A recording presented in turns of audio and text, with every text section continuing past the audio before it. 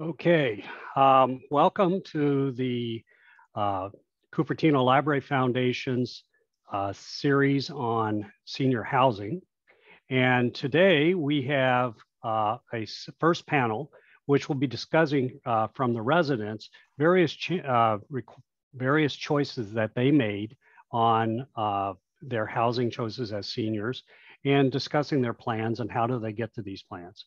The second panel coming up at 2 o'clock will be on financial considerations because the cost of senior housing, plus as we discussed in the last set of series on memory care, are two of the really largest costs that we seniors face. And unfortunately, there was no given budget schedule for how much we're going to need when. And so it's always a very taxing thing. And so we have Bob Adams and Karen Varshnea to talk about that. But before I introduce my panel, I would actually like to welcome our mayor, Darcy Paul, to give us a little bit of his insight on where the city is looking at housing and especially senior housing. Darcy. Great. Thank you so much, Henry. And thank you everyone for being here today. I greatly appreciate this conversation on senior housing as well as the Cupertino Library Foundation for everything it does. It's such an excellent organization and has brought the community together in the past and in the future on various important issues to discuss and bring to the forefront in our community. The senior housing equation in Cupertino is, of course, critically important, and we're very much taking a very serious eye on trying to make sure that we increase the amount of housing stock across the board, but especially for senior housing. And, fortunately, we do have a couple of projects coming up that not only provide a fairly significant amount of housing overall to the community, but also, in one case at least, a significant amount of specialized senior housing, and to make sure that the various facilities are available for people that are aging, and hopefully they can have an option to move from their current living situation to perhaps a more appropriate service-oriented situation. And that's in the Oaks Shopping Center. The project is known as Westport. There are a number of places available for senior housing in particular. There's a memory care center that's going into there. But what I'd like to do very briefly is to talk about a couple of things that may not necessarily get heavy coverage with regard to the overall conversation, but they are a couple of policy pieces that definitely have a very important effect upon where we go with the senior housing calculus. And of course, this is a situation that is only going to become more important as we go along, since we have an aging population. The first is the concept of trying to make sure that we have a very inclusionary motif. And by that, I mean, oftentimes you see a lot of developments that are occurring, they get approved. And what we try to do is to try to have as many people as possible interacting with each other. And from a policy perspective, it's really important that we have the senior population in there as well. And it's often challenging to try to do that, but a lot of the times, if you have the right design to these types of developments, then you're able to, by design, have more of those types of interactions. And so I hope going forward, as we're looking to various projects and as these projects evolve over time, we do think about the opportunities we have to get people from the community to interact with our senior population as well. So I do believe that that's a priority of our community as well as of our council. And inclusionary zoning is something that has been something that's frankly been a little bit difficult to try to coax out of the development community over the last couple of decades. But I think it's very, very sound policy to try to get various aspects of the community and think about ways that we can help intermingle. I think it's really good for not just the community at large. It's good for the senior population, and of course the people that are benefiting from the exposure that the senior population represents in terms of experience and knowledge and wisdom that's something that you really can't measure in terms of its value. The other part of it, I think that we need to very much focus on, and I think it's been getting a little bit less attention lately, is the whole idea of transportation and how to get people interconnected with each other. And so as we're going along, think about the various ways that we can try to promote things like more innovative transit, for instance. It's very interesting, the things that are going on in the field of self-driving. And there are also ways in which we can interconnect various parts of our community. I commend Cupertino Library Foundation once again. I also commend all the various nonprofits out there. I know that there are some student organizations that are there to try to specifically outreach to the senior population and help us, get those interconnections going as well. And so thank you very much for bringing this forward. And I very much hope in your conversations today with regard to particular preferences on senior housing, as well as thank you for the financial advice as well. And the kind offer of people's time to provide that wisdom, that we move the ball forward. And once again, I'll bring it back to Henry. Thanks much. Thank you very much, Mayor Paul. It's really important to hear you say the words about including the seniors in the decision-making process, because as you know, I've got gray in my hair. And I came here when I was in my 20s, and all of a sudden, I'm an old guy now, right? And I think that happened to a lot of us. So anyway, well, with that, I want to introduce our panel. We have 3 residents who represent various different types of housing decisions. We have Jean Bedord. And oh yes, also we are starting a poll. It's a number of questions, but I'd really like for you to get as many inputs on this as possible. I apologize for being detailed, but it helps.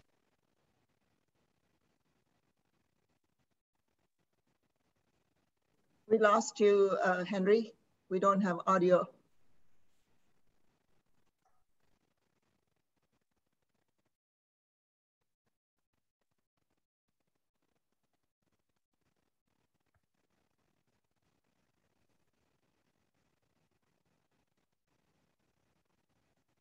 Oops, Henry, we lost your audio.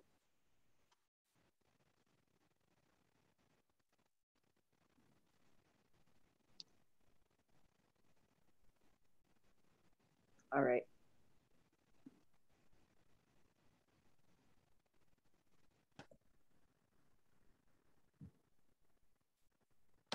Henry, we lost your audio, so can you hear me now? Yes, you're back.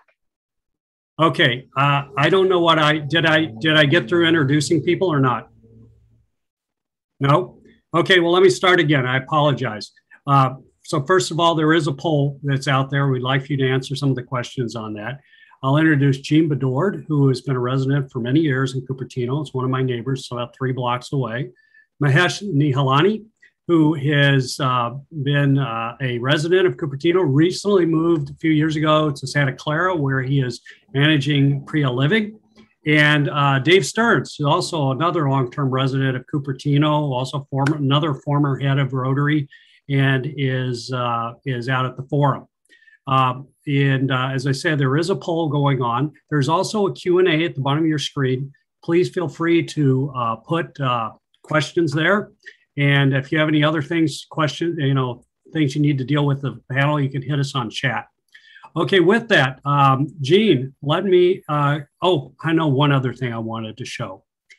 Because we are Cupertino has traditionally been a city of families. I know I came here with my family. I wanted to share this graphic.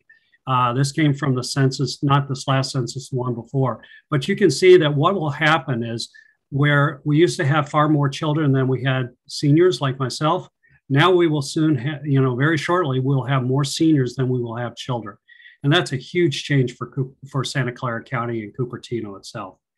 With that, let me hand it over to Jean. Why don't you introduce yourself? Hi, I'm Jean Bedord, and I've lived here in Cupertino for over 25 years. And like Henry, I came here when my son was young, and I am still here. except that now my husband and I are in a too big family home that we know is probably not going to work for us in sometime in the future. I have been active in civic affairs. You may have seen me speaking at City Council. I publish a newsletter called Cupertino Matters, and I'm also president of the Cupertino Senior Center Advisory Council. I'm part of the Age-Friendly Task Force, as well as Cupertino for All. And I, at one point, served on the City Library Commission after teaching at San Jose State University for over 10 years. So the online environment is very comfortable for me. Mahesh, would you like to introduce yourself? Yeah. Good morning. My name is Mahesh Nehelani, and I have been a resident, my family and I have been residents of Cupertino for over 18 years until we decided that we retire and move back to India. And at that particular moment, this opportunity came up in Santa Clara, where Priya Living was opened up, and I was invited to come and take a look at it and to see what I could do to help them.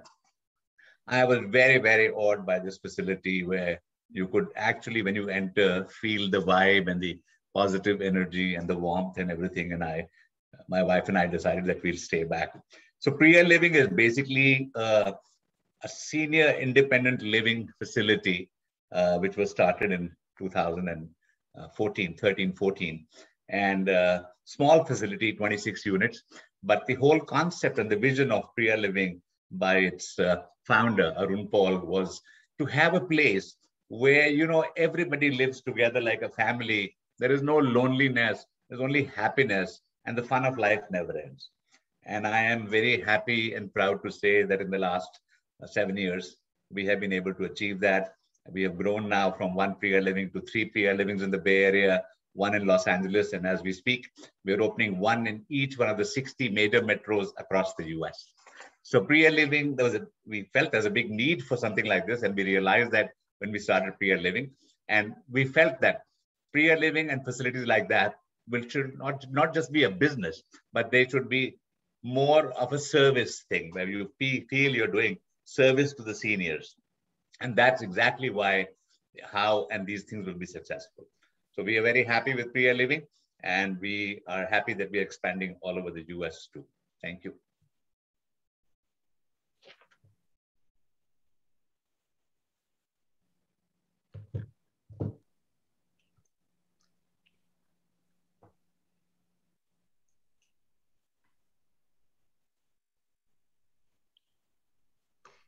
Dave, can you introduce yourself, please? Oh, sorry, didn't hear that. Every once in a while, Henry, your audio goes away. Yeah, I'm Dave Stearns. I've lived in Cupertino since 1977. And about 6 years ago, my wife and I decided to leave our family home down in Cupertino, not too far from the old Valco, and move to the Forum. It's a continuing care retirement community. It combines independent living for seniors along with a health center. You could think of it as kind of a condo association that owns its own health center. And the advantage of that is you effectively are picking your own nursing home. It's kind of a gift to your kids. And it gives a level of confidence to those of us of a certain age who are facing what I call the event. You know what's going to happen. It's going to be stroke, cancer, heart attack, fall, whatever it is. It will happen as you age. And at 75, I'm well past my use-by date. Nothing too serious has happened yet, but I'm living happily in independent living, and look forward to spending time when I need to down at the health center. So that's all I've got for right now, Henry. Dave, just one question on that. About what percentage of the people at the Forum are in independent mode versus in something like assisted living or? The majority. There's probably about 400 to 500 people here. I don't know the exact census. And 300 to 400 of them are living independently. Most everybody is in 1 or 2 bedroom units, maybe the independent buildings, the villas. And the health center has roughly 18 memory units, roughly equivalent probably smaller number of skilled nursing beds, which are used often in transit, and a bunch of assisted living places for people who really can't live independently anymore and need a daily help with something. Okay, thank you. You know, one of the things that I realized that probably also didn't happen when I was, my microphone went out, was I didn't introduce my co-moderator, who is Hung Wei Tian, who is also a city council member. Now, Hung Wei, you're muted, so you should unmute yourself so that you can participate in this as well. Well, so now you've introduced yourself and everything. The first question I have is, how did you get to the decision that you made? Because, you know, there's both the decision, do I want to go to a CCRC? Do I want to go to strictly an independent living facility? Do I want to age in place? And how did you got to get there? Who'd like to start with that one? Well, I can start. My wife reminded me I really ought not be climbing on the roof to fix things anymore, since my balance wasn't improving.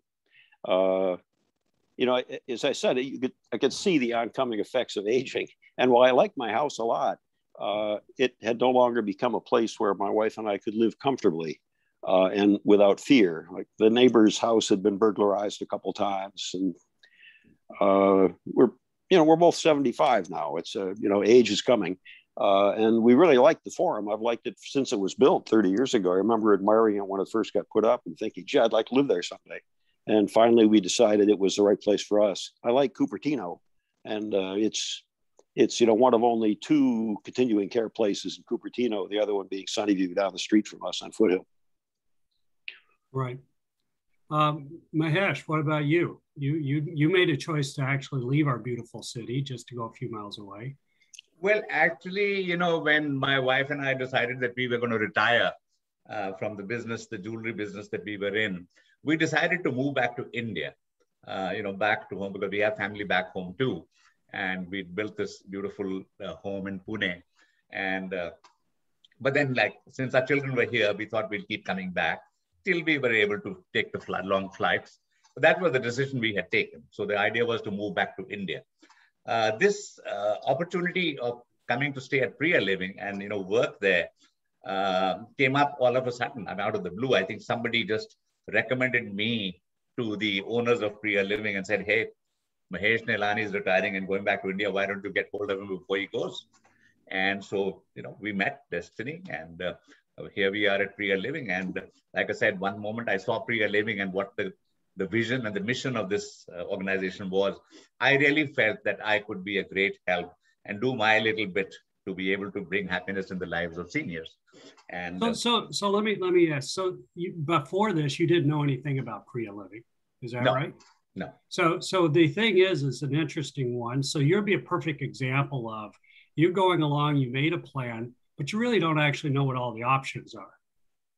Exactly. I mean, we were aware of the options that we are going back to India because we have our schoolmates out there, our family out there, retirement there, and India is a place we grew up in before we came to the US. So we know the place. So the options was clear as far as that was concerned, but the option of being here in a senior retirement community was not there.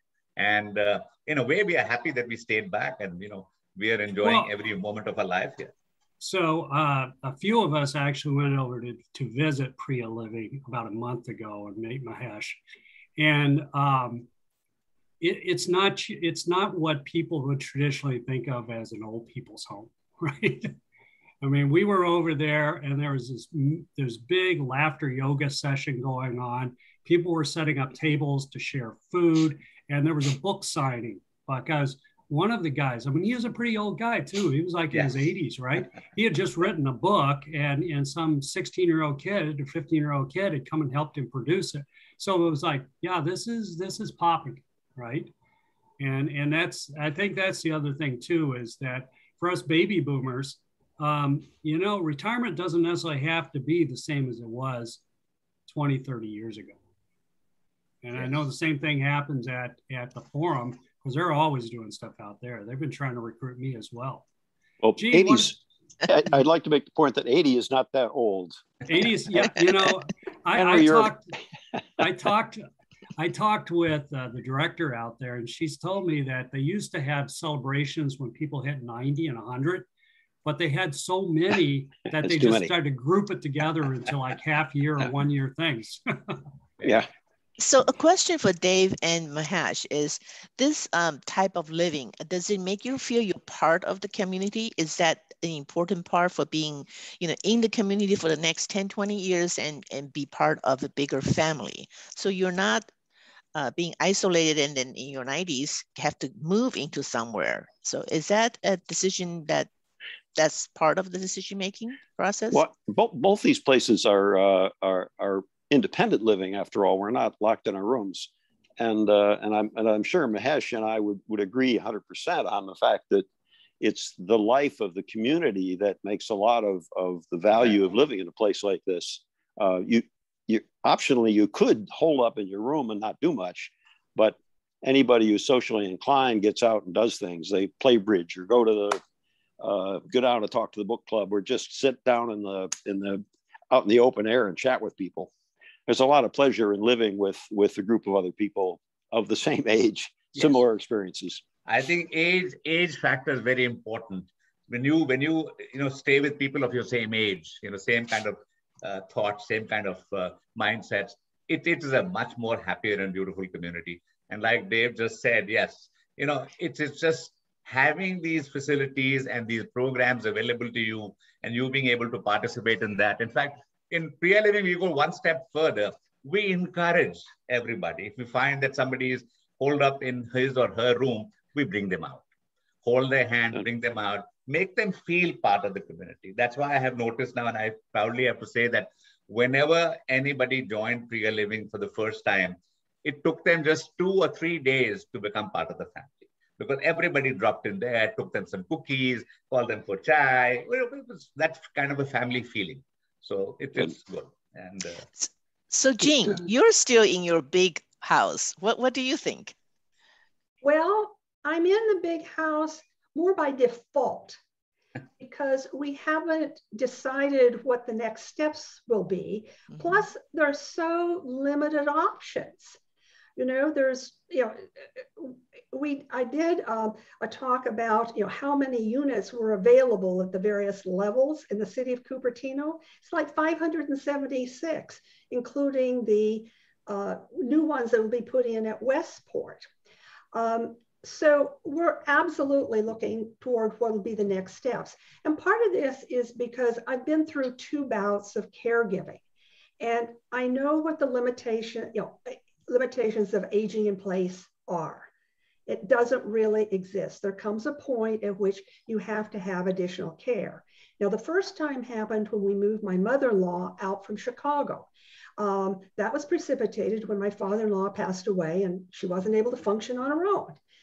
So we brought her out here, and living with us was not really an option because it was unsafe in our house. We were gone during the day. She had no friends, she didn't drive, and so her sole entertainment was television.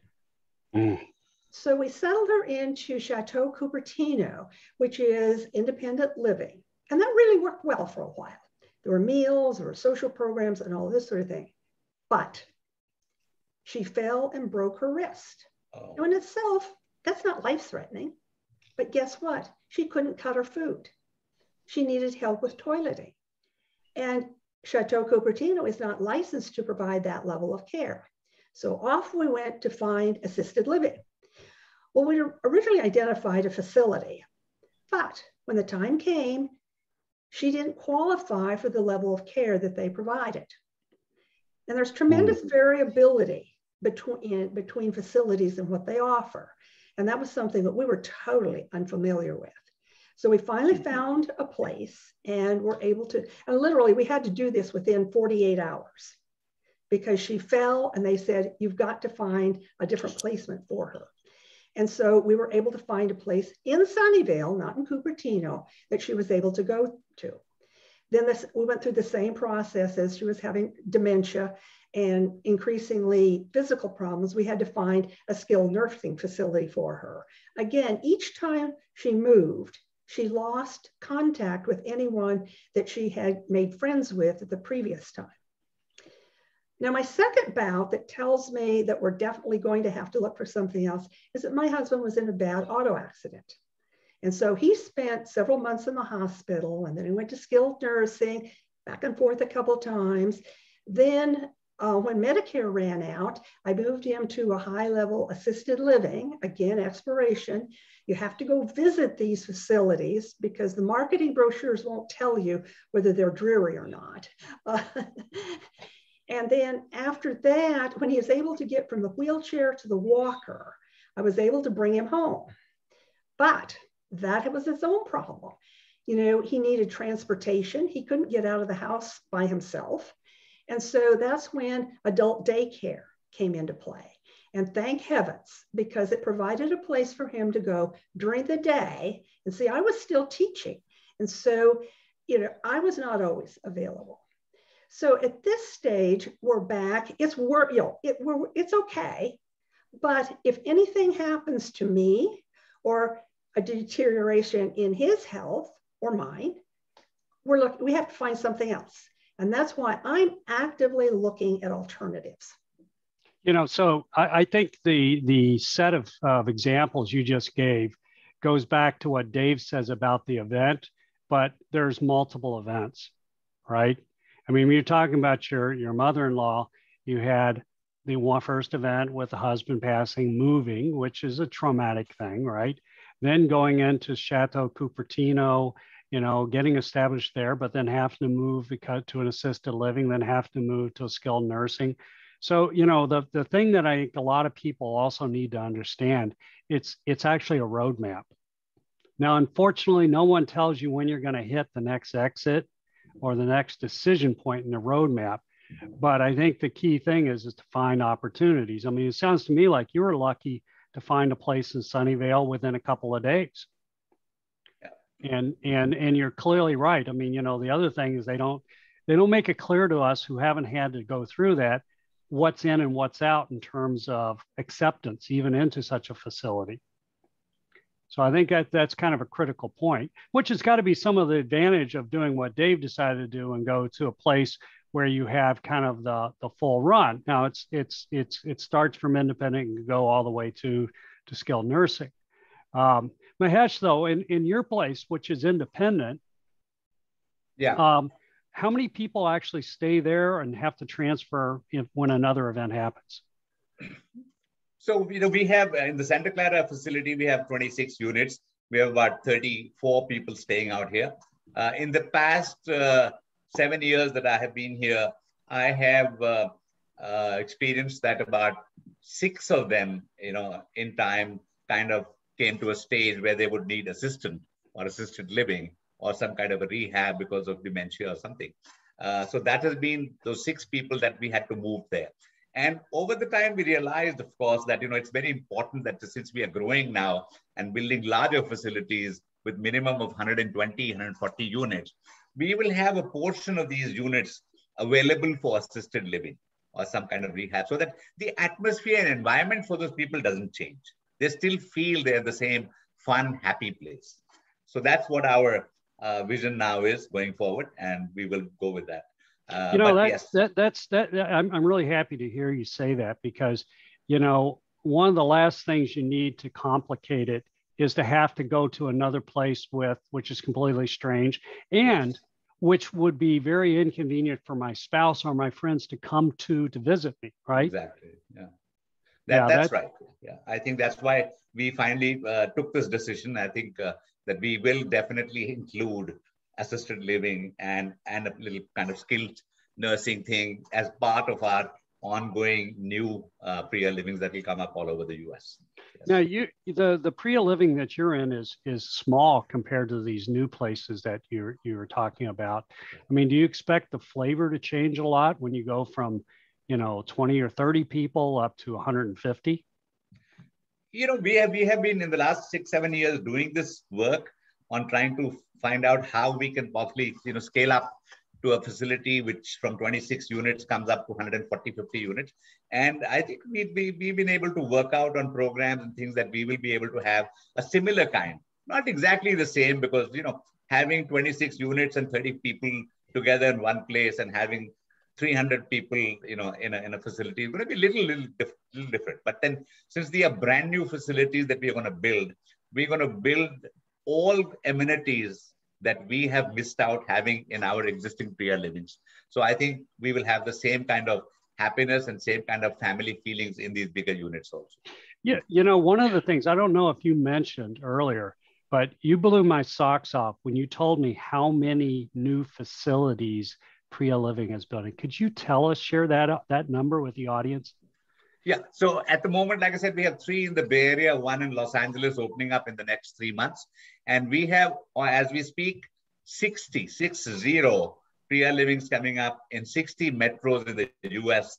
We are already starting construction in Allen, Texas, Houston, Texas, Chicago, Detroit, and Atlanta. And the next 2 will be Philadelphia and Virginia. Wow. So Mahesh, what you're describing, because I'm just looking at a Q&A attendee ask, is the city aware of considering co-housing developments? Would you say that these Priya developments are co-housing developments? Explain what you mean by co-housing. It says provide affordable housing and opportunities for social interaction and less isolation for those living alone.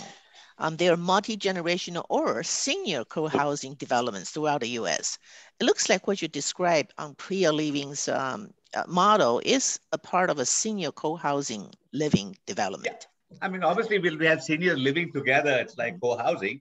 And of course, like I said, in Priya Living, we also give you this option that if you are alone, all right, and you want a friend of yours who's been your friend for a long time to come and live with you, you can share an apartment. There's no problem at all. And we are also exploring the possibilities from what our research we have done is that based like in Europe, you have students coming to stay with seniors. So in areas, maybe like Chicago or Detroit or wherever, all these places, if we find and we screen these students who come from wherever they come from to, out of state to stay and study in universities, if we can house them there also. So we are looking at all those kind of avenues. But yes, like I said, like you said, Hung, we will definitely have people, these are going to be multi-generational, multicultural facilities and inclusive in every way. We will offer, of course, what we are offering in terms of an environment, which is typically, a warm, welcoming Indian environment with food and all those kind of things. But it will be definitely inclusive and everybody and anybody is most welcome to come and stay with us. Actually, before we go too far on this, I'd like to bring up the problem of staffing these facilities. It's a major headache here at the forum to find enough good employees to work in not just independent living. You have a hard time keeping like servers down in the dining room, but it's a hard problem to find RNs to work down to the health center. If you've got a skilled nursing facility, you have to have round-the-clock RNs. They're not cheap to keep those people on staff.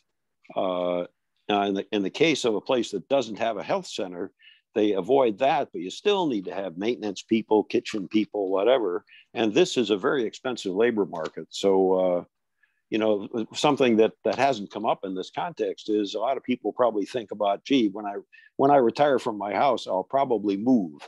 And they're trying to go someplace where labor is cheaper and the staying is a little less expensive. Well, that actually brings up a critical question. And I think that as our senior population grows, there's going to be a much larger demand for a lot of services people.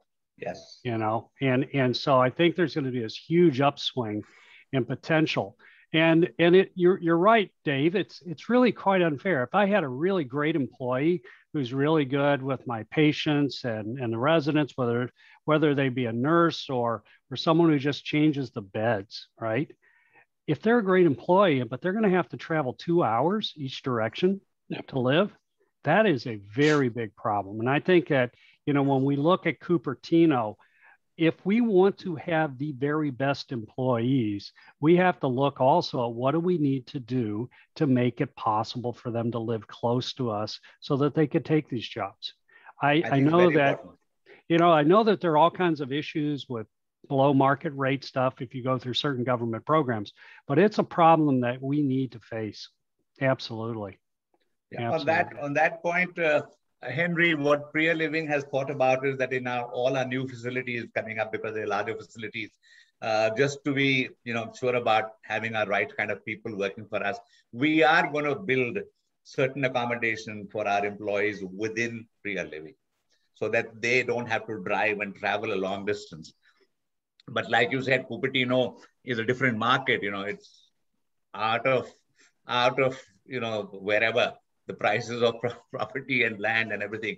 But I think the city of Cupertino, with its wonderful council people, and should definitely look at that and say, yes, we need to have our people, including service providers and senior living communities, to live close by. And if the city has to put in something along with the county and state, so be it. Create a facility where people can live and afford to be in that area so they can provide these services effectively. And seniors need this service. Yeah. Speaking of services, one of the areas that we haven't touched upon is dementia. And that is going to be an increasing problem here, and it affects, it usually affects one of the couple. And then if something happens, so there's one person, how does that person taken care of? Now, what I found in visiting assisted living facilities is that I had to be very sensitive to the cognitive level of the residents there, because it's very frustrating if you have someone like my husband who is cognitively there, but not physically there, sitting at a dinner table with somebody who can't carry on a conversation. Now, ideally what you have is you have a mix, so that the people who are having cognitive problems are just sort of listening in, but others can carry on the conversation. And of course, as they get older, this becomes an increasing problem. And these are not people who need skilled nursing as much as they need an environment in which they can function. And they can function for a very long time with a little bit of assistance. You mentioned adult daycare. And, we had a series in July and early August on memory care. And I was surprised the number of in the audience who had no clue that adult daycare exists. And in fact, we have the Live Oaks facility over on the St. Jude Church property in Cupertino that provides adult daycare. But a lot of times that's just one element. The thing about these things, of these services, you need a spectrum of elements. Right. And that just like you mentioned for the assisted living, same way with adult daycare. Sometimes you need the really light touch stuff, and sometimes you need the very, very heavily supervised stuff. But we need a spectrum. Yeah, and let me emphasize the value of adult daycare. That will allow more people to, quote unquote, age in place if they are in a family home. If they're living with their children or something like this, the adult daycare Monday through Friday provides respite, a place for that person to go during the day, so that they're getting some social activities. It really was wonderful, in our situation, because my husband just can't walk out the door and go down the street. Yeah, the other thing that a lot of the doctors are saying when we had the stuff on memory care is social interaction is so critical to retaining your facilities. It's different than doing Sudoku or the crossword puzzle, right? And so I think it's good. That's why places like Priya Living or the CCRCs like the Forum, they provide an easy opportunity for that type of socialization. It's still a problem. Even in our memory unit, you got a spectrum of people. Some of them are really almost unresponsive, or they sit and stare at the wall because that's really all they're capable of doing. And there's other people who move over there because they're really having memory difficulties, maybe can't live anymore with their spouse because they can't handle the day-to-day problems, but they're actually pretty sharp. They actually still stay on top of the news and things. So you get these problems where you try to do daycare things for people and it's not appropriate for everybody. Some won't participate at all. And some of them are quite bored because it's not as good as the interaction they were getting back in independent living. It's a very difficult problem. And I think we're probably better off in a place that's a CCRC with a spectrum of care, but it doesn't make the problem go away. It's still there. So a couple questions on the chat for Dave and Mahesh. One is, are your places require you to commit for a long term? And the second is, how is the vaccination issue handled at your facilities? What is the second question? The second question, how is the vaccination issue handled at your facilities? Okay, so I'll start off on that. Our places are a model of lease rental. You don't buy the property, we don't sell property. So you come and lease the place for as long as you want, but the minimum is 6 months, because unless you stay for that period, you don't get to realize, what values you're getting out of these facilities. And I'm happy to say that whoever's come and stayed with us is here to stay with us forever. That's it. I mean, the next destination is right up there. So that's the kind of thing that we have. And people have moved from Wisconsin, from New Jersey, from Atlanta, and all the places. And then they've gone back and sold their homes. All of them who are living with us have now sold their homes, and they're living, and Priya Living is their place to live at. So as far as the vaccination is concerned, we are on top of it all the time. Safety of our and health of our seniors is the first priority. So all the people in our facility got vaccinated by February, March. Right, both the vaccines, and now we are getting ready for our booster shots now, and even the staff that we have working were all vaccinated. So we are on top of all this, like I said. So health and security of our seniors is a prime factor that we look at. Yeah, vaccination is a ongoing problem. Of course, when the COVID hit, we sort of closed our campus. It used to be rather open, and now we have a 24-hour guard out at the main entrance. And they ask you if you've been vaccinated, and if you haven't, you're not supposed to come in. And if you're having any symptoms, you really can't come in. They check your temperature, but it still gets in. We have a couple of staff people who are breakthrough cases. I don't think there's been a breakthrough case among the residents. Everybody here is vaccinated, but it's just a matter of time. It's gonna happen. Vaccination is a probabilistic barrier. It's not perfect, right? What was the other question? There was the vaccination question. And commitment. Yes. Yeah. The forum is a sort of illegally, it's a condominium association that owns its own health center. So you have to buy a share. A share is a unit you reside in. So people own their unit here, and you could in fact sell it. People do. There are a few people, 1 or 2 a year probably, who decide they want to move back out with I had a good friend who left to move out to his son's place in Chicago, and he sold his place. After his wife died here, he decided to move in with his son. But most people are in here to stay, and ultimately their estate will own their unit, and it'll become part of their estate when they retire, when they die. Both. I don't know whether Priya Living does this, but do either of the facilities allow for younger people now? I mean, Mahesh, you said the newer ones were, but I don't think the forum allows younger people, right? No. I think our average age is just below 80, and it's occasionally someone will move in their 60s, but it's kind of unusual. And I'm sure there's a lower, the lower limit is probably, if you were 58 years old, married to an 80-year-old, it would probably be okay. But we're not letting any 50-year-old couples move in just because they like the environment. You got to be a senior. Yeah. So in Priya Living, of course, like I said, we experience this, that, if we have a certain percentage of youngsters staying with the seniors, it evolves into a beautiful, balanced atmosphere. The seniors look at the youngsters as their children, and the little ones as their grandchildren, and the youngsters look at seniors as their parents, who they miss because parents probably back in India or whatever it is. So, and that create a lovely, beautiful, happy atmosphere. So we've decided that all our facilities should be multi-generational in the sense, but with a special place for seniors. And And since we are independent senior living, unlike the forum, we can afford to do that.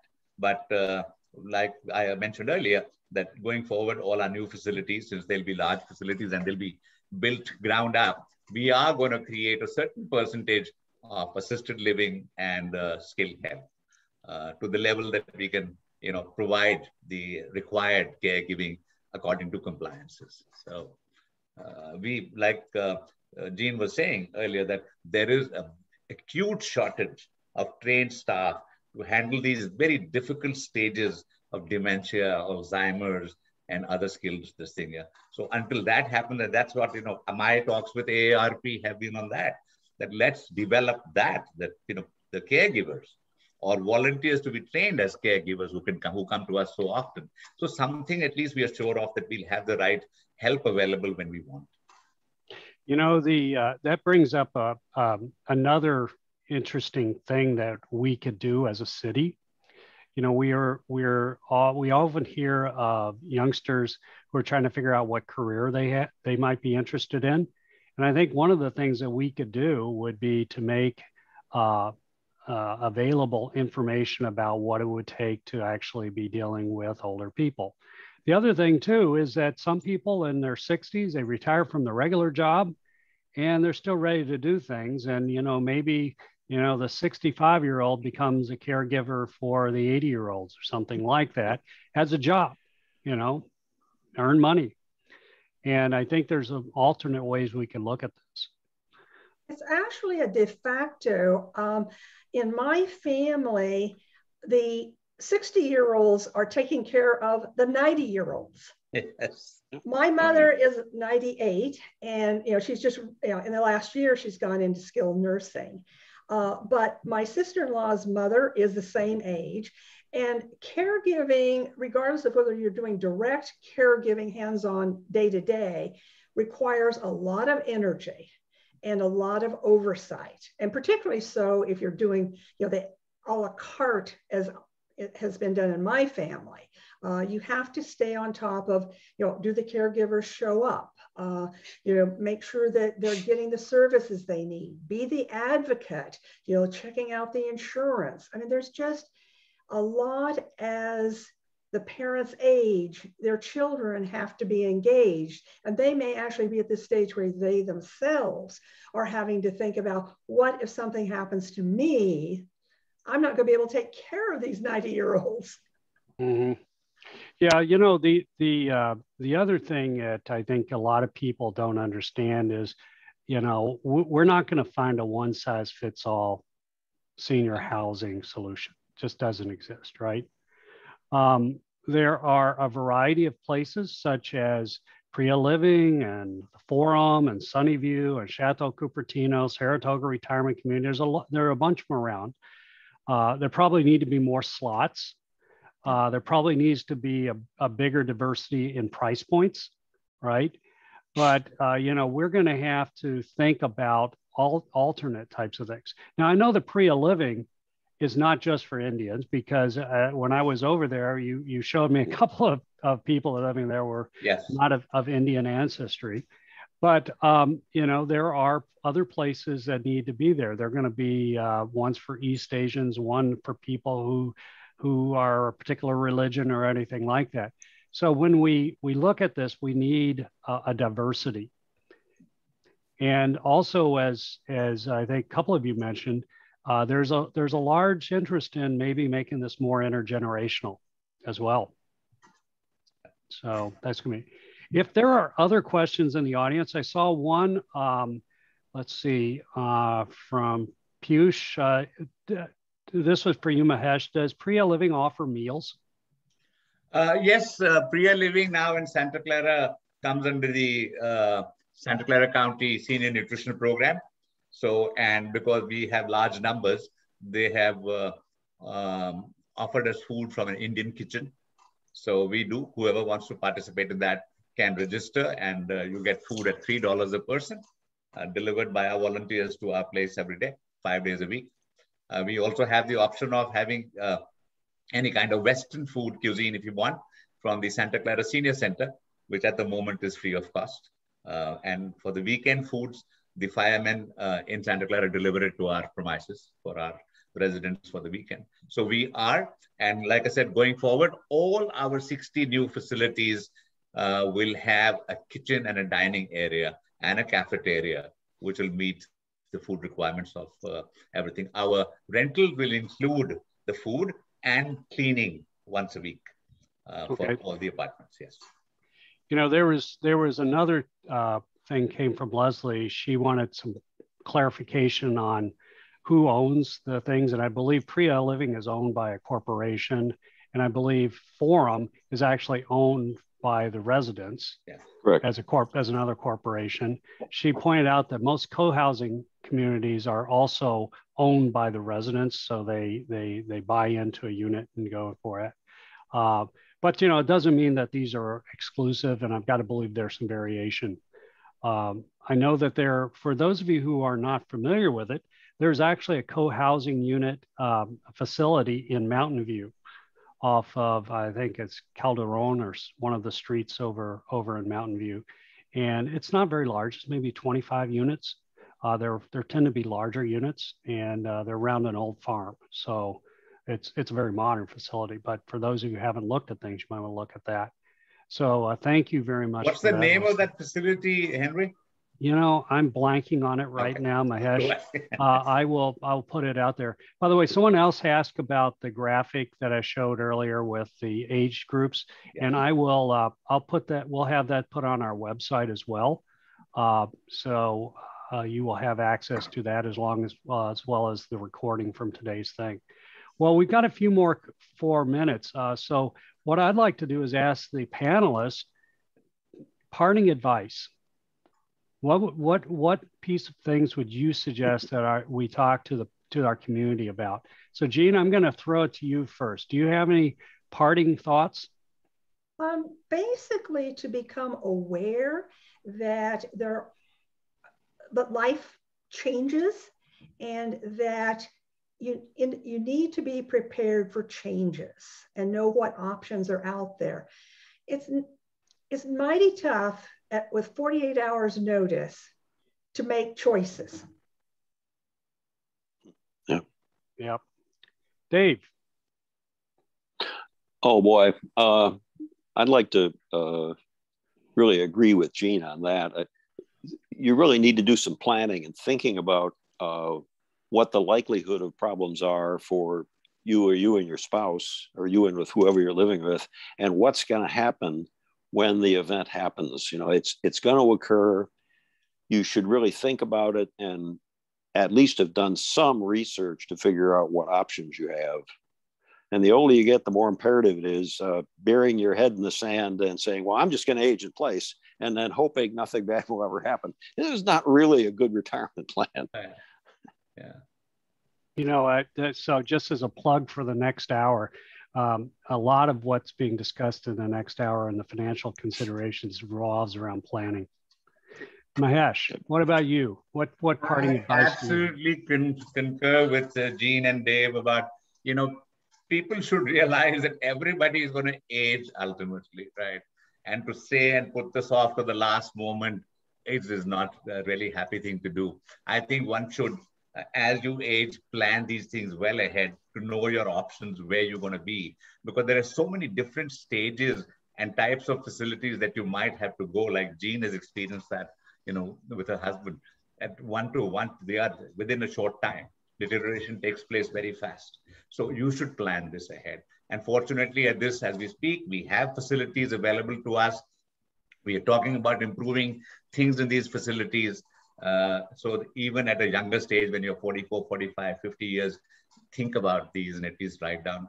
Just at this point of time, I just wanted to say that I was surprised that when I came to Priya Living and I asked people about what do you do if somebody dies in your household, they didn't have a clue. You know, because it's different. In India, it's totally different. In America, it's totally different.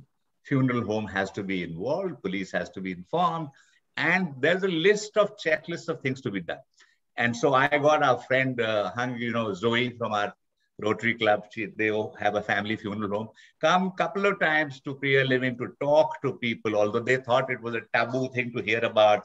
who can't talk about death and all that. But now they realize it's so important, you know. So all those things are Absolutely. important. You've got to plan ahead. Actually, Hung, what about you? Any parting thoughts you have on this session?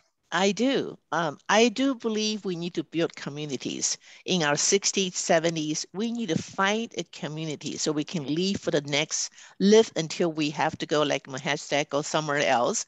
And we build our own community so we leave from our home. So if you wait until your 90s, then people have to move you into a facility. You feel like you're moving somewhere to die. But this way, if you live there for 10, 20 years, or even 30 years, you are dying at home. So my advice is, and which I am going to do in the next 10 years, I'm going to move myself into a facility so that I can make that my home. Yeah, my wife and I are struggling with this very question.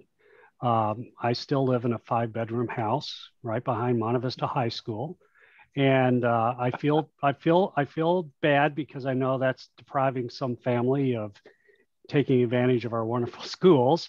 But you know, we kind of got that. Well, we just kind of raised our babies here, and you know, now what are we going to do?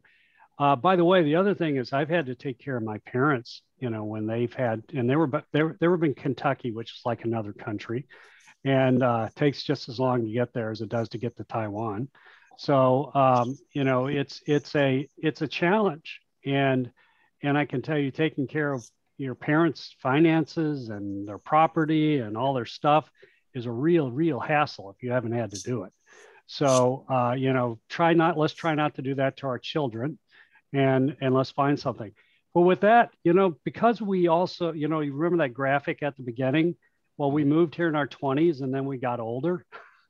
Well, the other thing too is not only did we not bring mom and dad with us, which gave an older population, our family is our friends, our neighbors. Yes.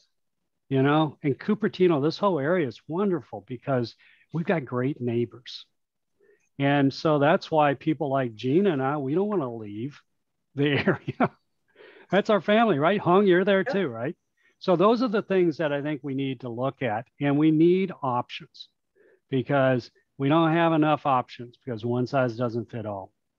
Well, with that, I'm going to give everybody a 3-minute break, and then we'll get our next panelist in. I want to thank Mahesh, Jean, and Dave for this. If you want to stick around, by the way, at 3 o'clock, we'll dismiss the audience, but you know, we'll open up all the phone lines and just have an after discussion if you can stick around. If you can't, thank you very much. Someone asked about the video being uploaded. It should be uploaded by the end of this week. And we're going to try to put a new easy URL out there, which I think will be tiny.url/CLF-seniors. And we'll send that out with the other information to anybody that registered for this after that. So with that, let's go ahead and take a 2-minute break. Carrie, could you put up the poll for the next session so that people can start to answer that? Thank you, everybody. It was so wonderful seeing all you wonderful people and talking about these things in life for the seniors that we need to. Thank you so much. See you in 3 minutes.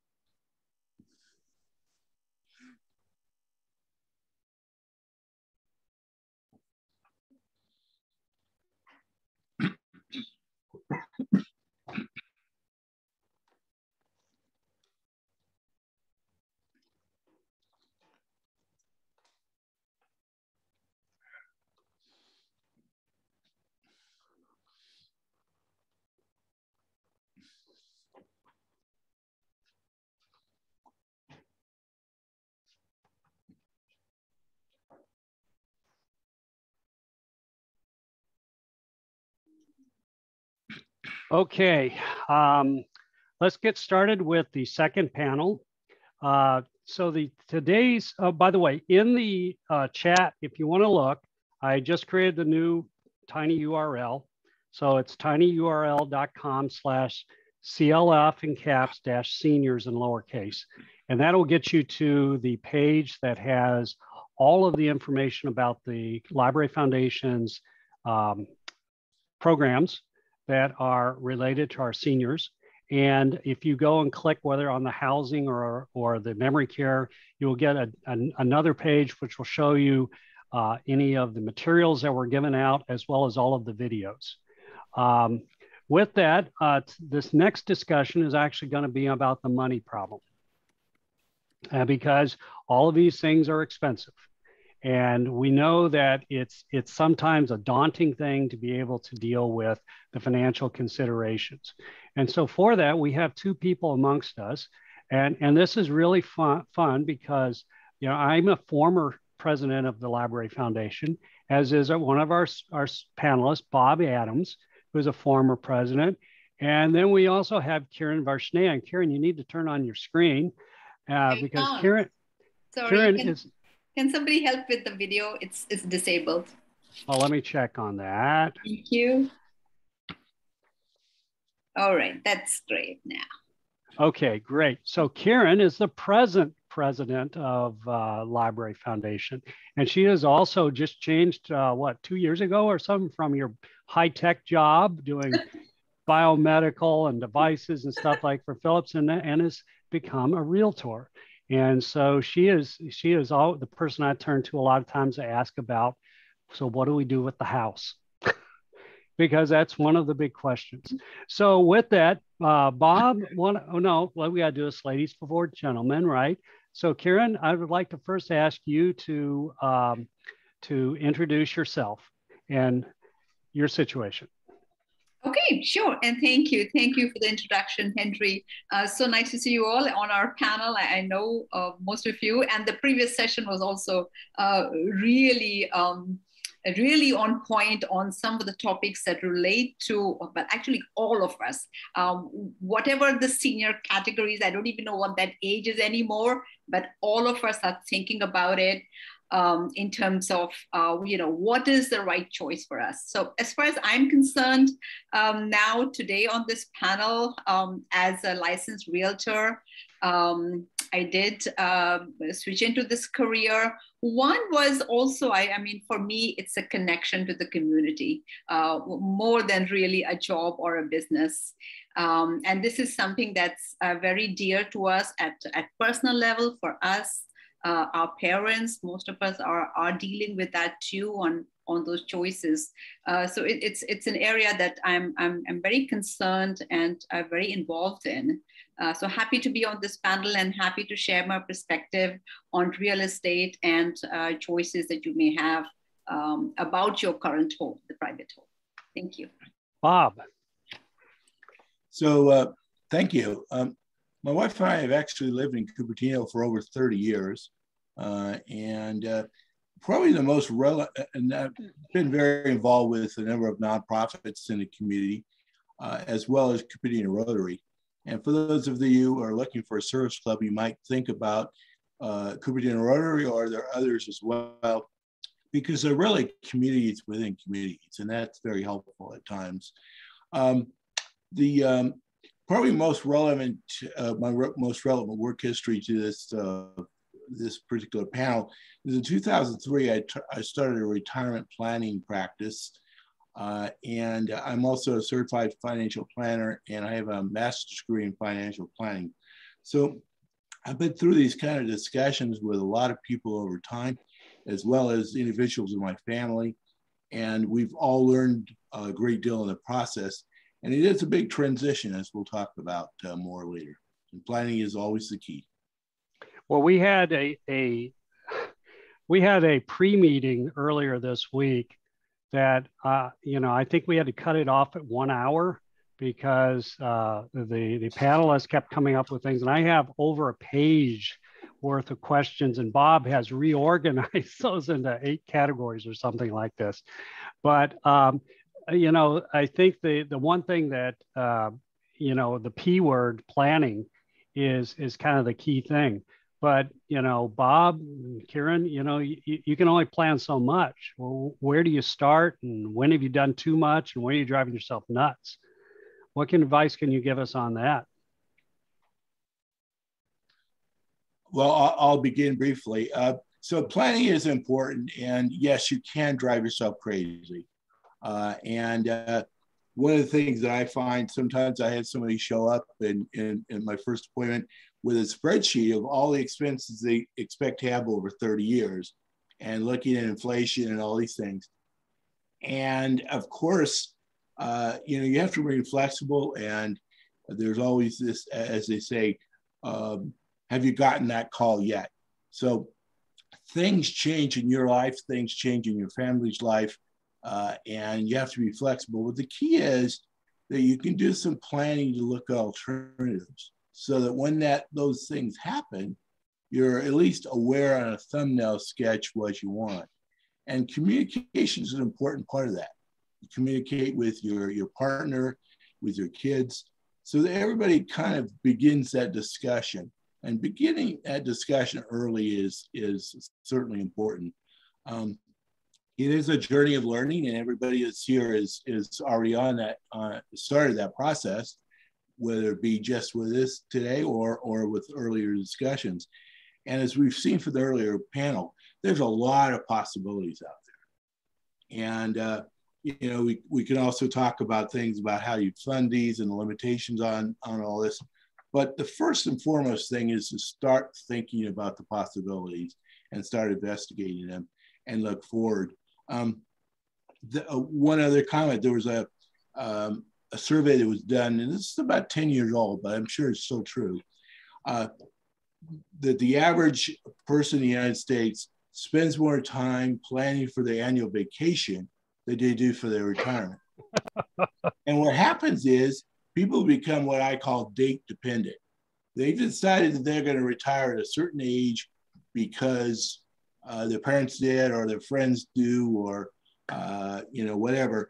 And of course, things change because transitions happen, health or otherwise. But for the most part, people retired, and what I suggest to people is that they want to retire to something that requires some planning, as opposed to retiring from something. And that's the case, and I would say 80% of the people that I've dealt with, that I've worked with. Well, you know, that's really sage advice, Bob. And I do know it's easier to think about vacation because that's a fun thing. Quite frankly, this isn't a real fun thing to think about a lot of times, unless you do what you just suggested. That's retiring to something. So there's something that's there to attract you. Now, the biggest problem that we have a lot of times, so a lot of us are lucky that we actually own a house in Cupertino or the surrounding areas. And as such, we have a major asset. You know, it's worth a lot of money. But then we have to decide, well, what do we do with that? And to that, I'm looking to Kieran because, you know, it's not easy to figure out, are we selling it, renting it, 1031, ADU, you know, what are we doing? Okay. How do you think about that? Right. So that's a very good point. And I also absolutely agree with what Bob said earlier regarding planning and basically just getting down to it. Now, when you talk about our homes, it is, in most cases, it is our biggest asset. Right. And now when we are looking at financial planning or retirement planning, the home is a very central component of it. In terms of timing, I would say, actually, in our life, we will probably just buy the home if once or at maximum twice. So it's actually never too early to start thinking. I'll give you an example. Today, I was talking to a friend of mine. They were looking at buying, they have some money, they were looking at, I'll just take a minute, wanting to buy another property, maybe a 1-bedroom for investment. I've talked to her just after 2 months, and she said, Kieran, I think we should just think about buying another home. Both my kids have moved out of here. They've gone to college, maybe another 6 months. And she's already saying that I want to probably buy a single level home. I think it's very smart. I mean, she's only 50. There was no need, but she said, let me forget the investment. Let me just go forward, sell this and go there. So this decision, there's so many points regarding your home. And every time you have making that decision, I think it's good to think, what is the real motivation and for how long I'm going to be there? And then talking about options, when you mentioned, Henry, for example, a 5-bedroom home, yes, it's an opportunity. We are lucky, and on average, you have folks above 60, between 60 and 70, 20%, this is across the United States, own their property outright, okay? Wow. So that is their equity that they can make use of. There are a number of reasons and options to move. One is, of course, financially, you're not even using all the rooms. You have all this real estate, even if it's paid up, it is a financial component, it's invisible money that you are giving away for no particular reason if you are not having use for all the bedrooms and all the square feet. So that's anyhow a motivation to think about. There could be, of course, reasons which are related to health, which many of us, and for example, in my case with my parents, it could be too late and basically thrust upon us at that time as a caregiver at short notice to find a solution, either to leave the home, sell the home, just take the parent and move to an assisted living community. So at that time, you've really reduced all the options into literally only one. So thinking about the homes with all the options that could be there, absolutely sooner. And there are two other things I would say. One, it is a comprehensive discussion. It involves the family, it involves your health situation, and it involves your financial planner. So you need to kind of look at all of that, look at the various options. And as you mentioned, could be renting, could be part renting. We have new policies on ADU. We have the Prop 19 enabling you to move anywhere in California. And we can talk more about some of these things in the rest of the afternoon. But there are many options, many things to consider together when thinking about what comes next after retirement. Where am I going to be living? What am I going to be doing? You know, it's confusing. I mean, my wife and I are going through this, you know that, Karen. And we need to figure out, you know, how to even know what the options are. Mm-hmm. One of the things that came up in the previous sections is sometimes you don't know what you don't know. Mm-hmm. And, you know, how do you get out there and find this out? So, you know, it seems to me almost that we need to have like an ongoing set of workshops mm-hmm. just to talk about these things, because it's not trivial, and there are many options.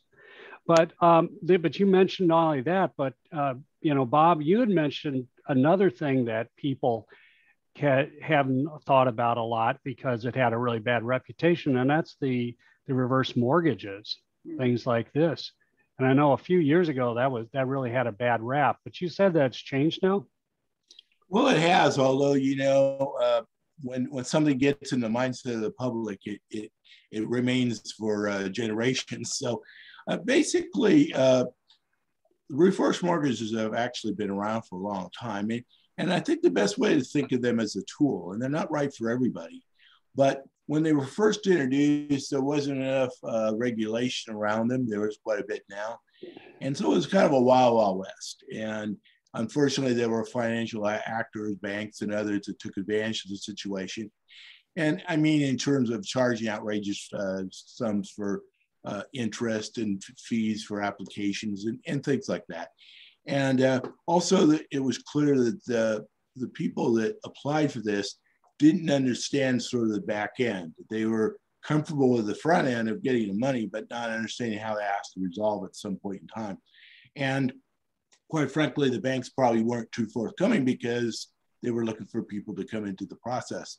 That has changed. And as a matter of fact, the government requires that a certain amount of education be provided and verified with the applicant before they can actually proceed in the application process, which is all positive. Again, you see infomercials about this. For example, I think Tom Selleck does some. When I see that, I go, oh, that's not going to help. That's going to hurt. But that nonetheless, banks are looking for business. There are only 3 lending institutions in California that actually are involved in this.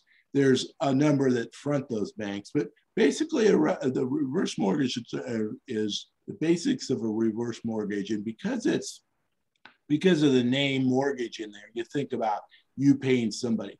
But in fact, what happens is, and the amount of money that's available to you depends on your age and the property value. But basically, you can get an income stream from that. And that, as they give you money, that goes into the loan amount, so the loan amount increases. And at some point in time, usually either when you die or when you leave the property for 12 months, the bank's going to expect to get their money back. And that can be done by you paying off the loan. Most times that's done by selling the property at that point. But again, this is not for everybody, but it's something to think about. And in this situation like we have in California, a lot of times people might have multi-million dollars of equity in their home, which, by the way, you don't need to have a paid off loan to get a reverse mortgage. But nonetheless, you have a lot of equity in your home, and maybe you don't have as much in the bank. And of course, over time, things change with your finances too. So it's a tool that people should look at. Well, I know another thing that several of my neighbors have done is they've rented out their house and moved into something smaller. Sure. Sometimes as a trial basis, just like what is it like to go from 3,000 square feet to 1,500 square feet? Karen, how much are you seeing that in the rental market, especially around here? Yes. Well, it also, the way we are looking at it is in the following. Interestingly, in the last year and this year, the market has appreciated beyond the normal. So normally, if you go back to, I don't know, 20 years something, is about 6%, 5 to 6%. Bay Area market continues to grow on average. But last year, in most counties in the Bay Area, it has been more than 15%. So it's gone crazy. So this year, a lot of people who were thinking, and that's the right thing to do, is if they were thinking to sell in the coming period, they may have moved into the market because it's a good time to sell. So they have tried to capture the momentum and make their decisions. Renting out is also a really good option, especially considering if one wants to give it a try in a different location. So for example, if somebody is here and they want to go to, let's say they have a child in San Ramon. In fact, I'm dealing with a case like that. They live in Cupertino. They are retired. They don't know whether they should leave the home, but a very good option is to go to San Ramon because their children are there. Now, they can absolutely try this out because they are also concerned. They might, miss the family and the friends and the community in Cupertino. So that's one option. Although renting out, to keep in mind, you still have a number of costs still ongoing with your home. Property tax, home insurance, maintenance, repair, not to forget managing the tenants. So probably you want to strongly recommend a property manager, right? And then in certain counties, there are policies regarding tenants, and especially in difficult cases regarding eviction. So all of this needs to be kept in mind and definitely consulted with a real estate professional before one thinks, okay, let me rent it and let me see if that is just something I want to do. So all of this needs to be considered. And if I may add one more point regarding the financial side of it, just a very simple one, is the rental income is considered and taxed at income. So again, that needs to be considered. It's not free money, it will be taxed. So depending on what tax bracket the people are, they have to, take care that it is not just the full cash. If it's rented at $2,000 for whatever, if it's a small unit, you don't get $2,000 to keep. You have to deduce all your expenses and the income tax that you would be paying, just to understand the most important factors related to renting. Now, the thing that I also have learned is that, but if you rent your unit, your house, for a couple of years, you can do what's called a 1031 exchange. Mm-hmm. Yes. And I know one of my neighbors did that. Yes. Yeah. So with 1031, so there are two things again. Renting out, there's also a tax treatment one can do on depreciation. Again, to take care, if you depreciate your home so as not to pay tax, you'll have to pay later. It needs to come back at some time. So when you're selling, you'll have greater capital gain tax. Talking about the 1031, yes, 1031, again, I'm not a financial expert or a CPA, so one would need to consult with them. But just broadly speaking, it applies to investment properties, like properties, and certain categories.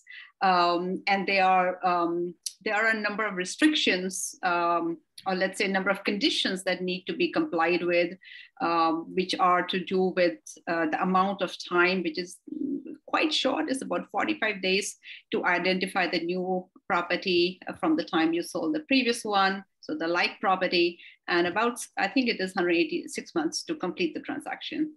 So those are some of the considerations one would need to have kept in mind before getting on that path. Bob, is there anything you want to bring up on that? Yeah, just a quick one on the 1031. Those deadlines you spoke of are real, of course, and the state and the federal folks don't let you deviate by 1 hour. They're very harsh about it. So you want to be sure that you're working with a realtor who has experience with 1031s, and also realize that 1031s are primarily they're not for primary residences, they're really for investment properties. However, and you have to work with a CPA on this, there are ways to bring an investment property back into a primary residency, but you have to do it carefully. You have to do it within the guidelines of the IRS, or you will be in audit hell. Pardon my English. Yeah, I think Gavin and Uncle Joe both want to get paid, and yeah. And it's important. We have to pay our taxes, right? But there's no freebies. But you also mentioned something the other day about the complexity that's also happened with these new propositions in California. Some of us have heard about the Prop 19 and there's being legal challenges. I mean, explain that to us. What's going on with that? Okay, so yes, as you have just mentioned, Proposition 19, it was passed with the ballot proposition, and it has gone into effect, I believe it is 1st of April. I did write the date. It has gone into effect April 1st, 2021. So what it does is it allows transfer of property tax basis to another property anywhere in California. So that's the change from the previously existing props, which were, I believe that was 60 and 90. The first one being within the county, 90 being across certain select counties, and this one allows you to go across California. It does apply to 55 plus, one of the owners being of that age, and certain other classified categories of homeowners, like those that may have been affected by wildfire and other disasters. It can be done as compared to the previous law. It can be done now 3 times rather than previously it was allowed to be done only once. It only applies to the primary residence. That was always the case. That's even now the case.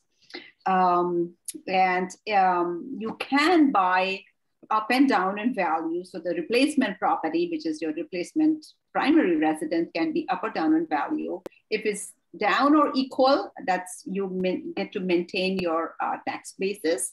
But if it's higher, it's adjusted. And there's a very interesting mathematical formula for that, which probably I don't want to go into right now. But yes, it does give you an advantage to carry your low tax value base of your home to a large extent across California. Yes. Mm. This is actually a tremendous new law. The other ones that you mentioned, 60 and 90, had some severe limitations. They were only being available in five counties within in California. Yes. And so for downsizing folks, something we haven't talked about yet that I see all the time is that grandchildren become a magnet. And I see people who wouldn't even have thought of this 6 months before, moving across the country. Of course, this provision would help across the country, but it shows you what the draw is.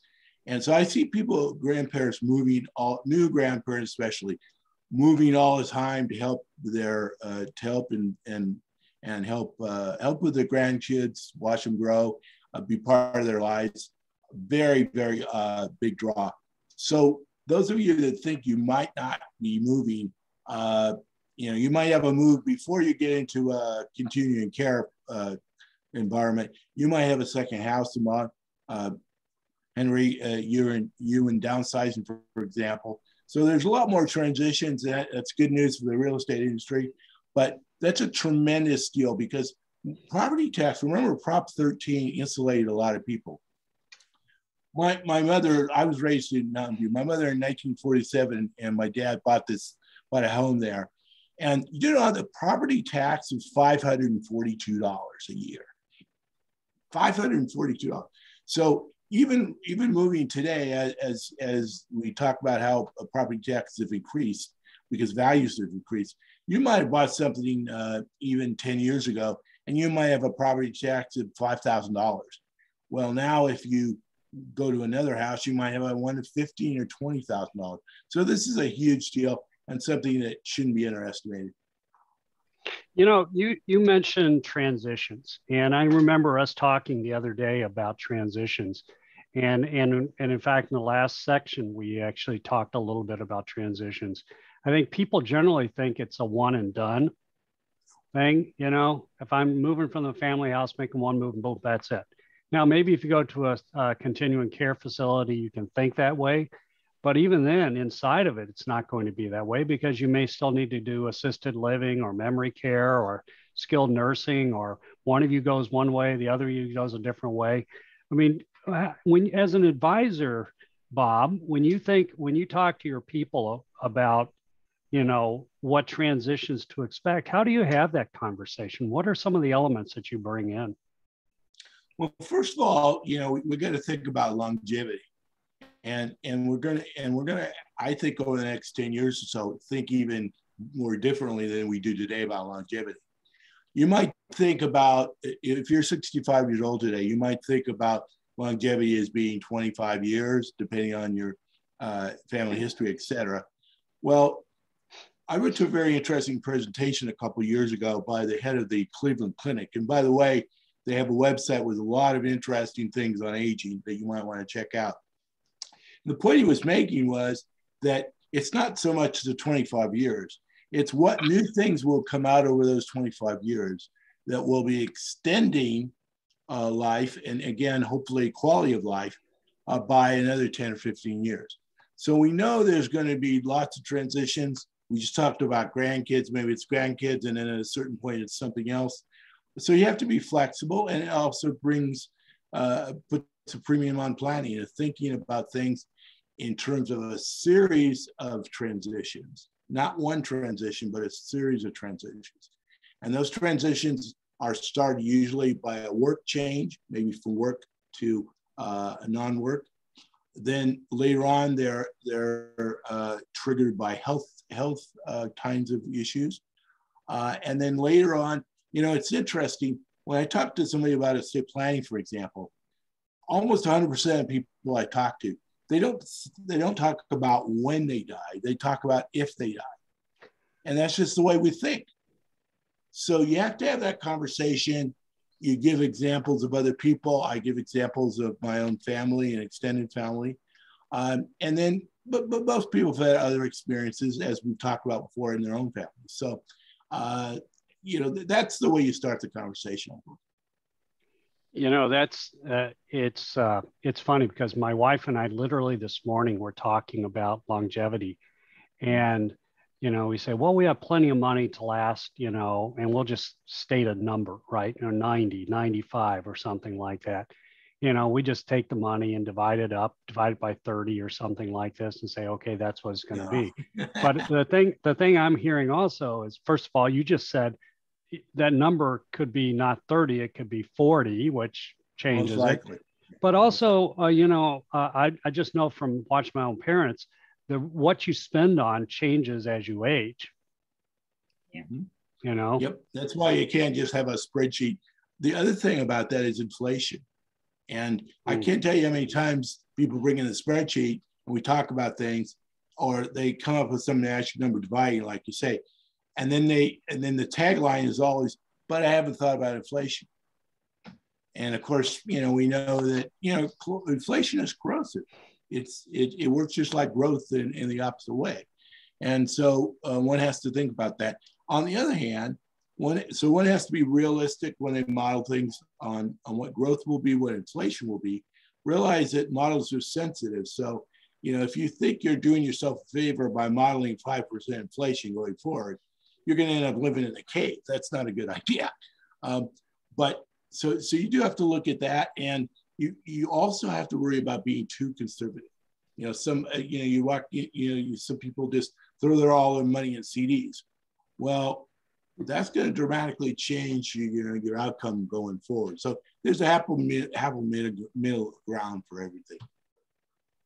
So Henry, I was reading an article, and so by the way, I've shared some references, and we can share them with our audience after the event.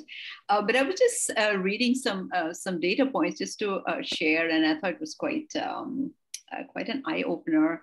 It talked about that 65% of those between 60 and 70 years old, they say they find it very easy to live on their own, but only 43% do after they're 70 years old. So what you think 10, 15 years prior changes quite dramatically later. 2 in 10, so 2 in 10 persons, that's 20%, above 70 say they cannot live independently. They need some help in their daily routines. And here we haven't even yet talked about one of the factors. So one thing we do talk about is, for example, you have the stairs in the home. We talk about home. One can do home modifications, right? So you can have your railings. You can modify stairs. You can use the downstairs bedroom. You can address to some extent the mobility issues inside the home. What about outside? So when we talk about the social interaction, meeting with friends, most of us today are driving somewhere to meet them, right? But if driving becomes an issue, and unless we have some easy and cost-effective other options, one starts getting bound in anyhow inside the home. So the very fact that a lot of people may select the social interaction, being part of the community, that very fact, if they are staying put or staying in their current home without having considered that, may actually inhibit them from having the social interactions, which primarily was their reason in staying at home. So it's kind of a paradox, and very important to understand, what are the different factors. I know we all talk about the psychological factors, which of course is a given. That people have attachment, they have memories, they talk about Thanksgiving dinners inside the home. But when that age comes, when that, what are the day-to-day issues that become difficult, rather than that once in 6 months or once in, year event that one is looking forward to. Just something to consider in terms of weighing in as factors. You know, I'm glad you brought up transportation because it's a big challenge. I mean, many of us, our eyesight starts to get problematic, especially at night. You know, you see stars and you can't really detect things as well. And we're worried about our own safety, and we're also worried about safety of others. I mean, I'm just hoping that these self-driving cars actually work quickly because, you know, it's going to hopefully intersect before I need it. But there are other things too. I know that the city of Cupertino, and unfortunately it coincided with the start of COVID-19, but they had experimented with the Via shuttle. And they were, I see them driving around Cupertino, and these were low-cost shuttles just to move around. And I'm kind of wondering whether it's going to be a Via shuttle or Uber or self-driving cars or a set of those that are going to address this, because it's, you know, that's the alternative. If we're aging in place somewhere, that means we have to go somewhere else. Whereas if we're at a facility that has, you know, a high density, you know, you walk downstairs. But the good news is, Henry, the Via shuttle is coming back very soon. Probably, very good. Yes, probably by early October. Okay, so the city is going to resume that. We did a survey and there are a lot of demands for it. So a couple quick question for our experts here. One is on the chat, someone asked, can you quickly explain what is 1031 exchange? And another one is, what are the disadvantages of Proposition 19 for exit for heirs? Or so that are two quick questions. Yeah. Okay, I'll try. 1031. So 1031 is a tax treatment in which if you're selling, it applies only to limited amount of categories of real estate. It does not apply to primary residence, but it can apply to investment property. And there are other properties owned by businesses. So what it allows them is, if they sell the property and they have made capital gains, by capital gains means just the difference between the sale price and the price at which they purchased the home. So let's say, if I take an example in Cupertino, if somebody bought a home, I don't know, 10, 15, 20 years ago for 500,000, is going to be 1.5 million now, perhaps. So they've made a gain. Those are the numbers in the example, you've made a gain of $1 million. If it's an investment property, different considerations, tax treatments applied to primary residences, and I can mention those. But if it's an investment property, you can fold in those gains into another similar, it's called the like property. That's how they say in IRS. So it needs to be, again, an investment property and like property. And you can avoid the capital gain tax or significantly reduce them. But then your property, the new property that's owned, has that 1031. If you sell it again in the open market without folding in a new property, all of the taxes that you did not pay will obviously apply at some time. So this is all calculated based on actually a base value of the home, which only a CPA can calculate for you. It involves a number of factors, the modifications, depreciation, all of that, the cost of sale, the cost of transfer, the purchase price, obviously, of the new property, and then still, this is if it's all meeting the criteria of like properties. Even then, the cost calculations is pretty complicating. But yes, it does allow the saving in the capital gain tax if you fold into another like property. That's broadly. Before we get into the Prop 19, one of the things I said, because my neighbor actually did this, is they rented out their Cupertino house for 2 years. And I think if you rent it for 2 years, then you can consider it a commercial thing because it's a rental. And then they changed that with a 1031, and they've actually bought 2 things with their Cupertino money, right? And those are and they had to rent both of those out because then it's still rental. But then they were able to change one of them to a residential. Now they had a CPA to help them on this. But that was one way they did it. And I'm sure they had to pay some taxes on that. I don't know how that works. By the way, it doesn't change your it probably doesn't change your property tax situation though, that the Prop 19 gave you. So No, that because applies- now it's commercial, not residential. So Prop 19 probably does. Yes. So you win on one and lose on the other. Yes, you cannot. Exactly. Prop 19, very different tax treatment advantage, applies only to primary residents. So absolutely very two different cases, which is also fair. You cannot have, kind of multiple things applying in terms of benefits.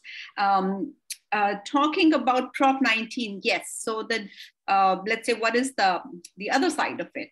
The other factor that came in through the Prop 19, while we got some advantages on allowing for the primary residents to carry that tax value for certain categories, it is going to limit the inheritance. So what it's not going to limit the inheritance. So what it's going to limit is that unless the inheritance is again going to be treated as a primary residence. So if it's not, the tax basis of the inherited property is going to go up to the market rate.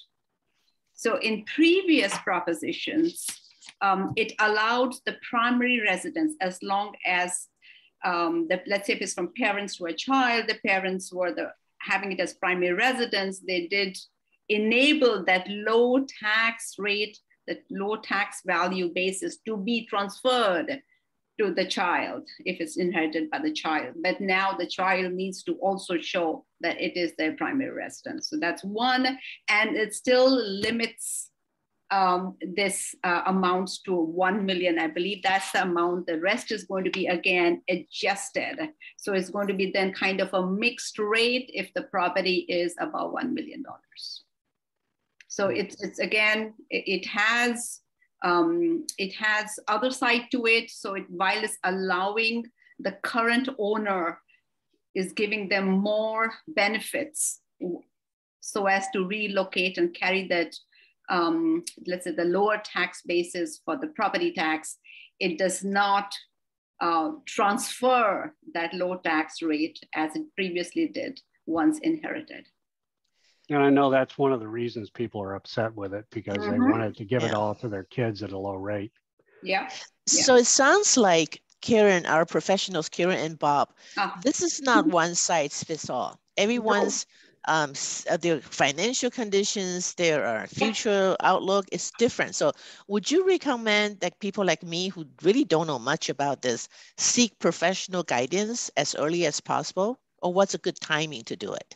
Yeah, so I'd strongly recommend that. And especially even the ones I have talked about, I am nowhere near an expert because I'm a realtor, but even so, because these are real estate laws, you need to have a certified CPA on your side to consult with, and probably, especially when you are looking at inheritance and you wants to understand that, probably also a real estate attorney or a trust lawyer to explain better on how it applies to that individual and what may be the right, what may be the, let's say, the more beneficial choices for them based on their situation. I strongly recommend that. Regarding the timing, this has gone into effect. So some of the things are actually mute, but okay.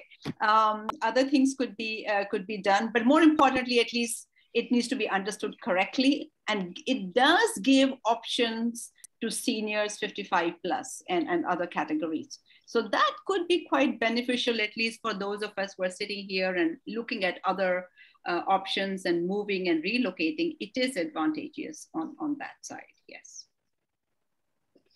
Yeah, I think the... Go ahead. I'm sorry, go ahead, Henry. No, go ahead, Bob. I was just going to say on Prop 19, I think the biggest advantage is that it pertains to any place in California. And just like any new law, it will probably be interpreted and reinterpreted over time. But you know, just that move anywhere kind of approach is very advantageous. But like anything else, you know, as you say, one size does not fit all. That's one of the interesting things about planning is you really have to look at the whole, put your arms around the whole corporation, so to speak, the personal corporation, and look at what people's individual needs are and that's part of the planning process. As far as when you do that, it depends a little bit on what your age is, and that's one determining factor. But also, there's people that are planning on working until they're 75. Well, maybe they're going to end up wanting to plan slightly later, but realize there's other things that can come in and upset that. But in general, I think that the earlier you start planning, the better. Because remember, you have to plan for accumulating those assets too, and think about what you can do as well as what you want to do. And that's going to depend, because while your house is a great asset, if you're thinking about 35 or 40 years, that may not be enough, depending on what you want to do. The one thing we've done a lot about housing, but I'd like to also shift a little bit and talk about healthcare, especially memory care, because that seems to be like a major unknown cost for us, and it's extremely expensive. I know that cost of going into a skilled nursing facility can be easily $10,000 a month or more. I mean, I've heard of one in Palo Alto where it's like $18,000 a month. Sorry. And memory care is another thing too. And I know my sister's mother-in-law, she was in memory care for, going on like 8 or 9 years, and she didn't recognize people. And there was a real challenge with that as well. So what advice can you talk to us about? Because, memory disease is a problem, and it's a significant problem. It will probably hit all of us to some extent. But, are there things that either of you suggest in terms of thinking about how to put that into the plan? Well, if I can start, geography matters. If you're, and this is across the spectrum of types of care, if you're sitting in Cupertino versus Sacramento versus Kansas, those costs are different. And that's something to be looked at.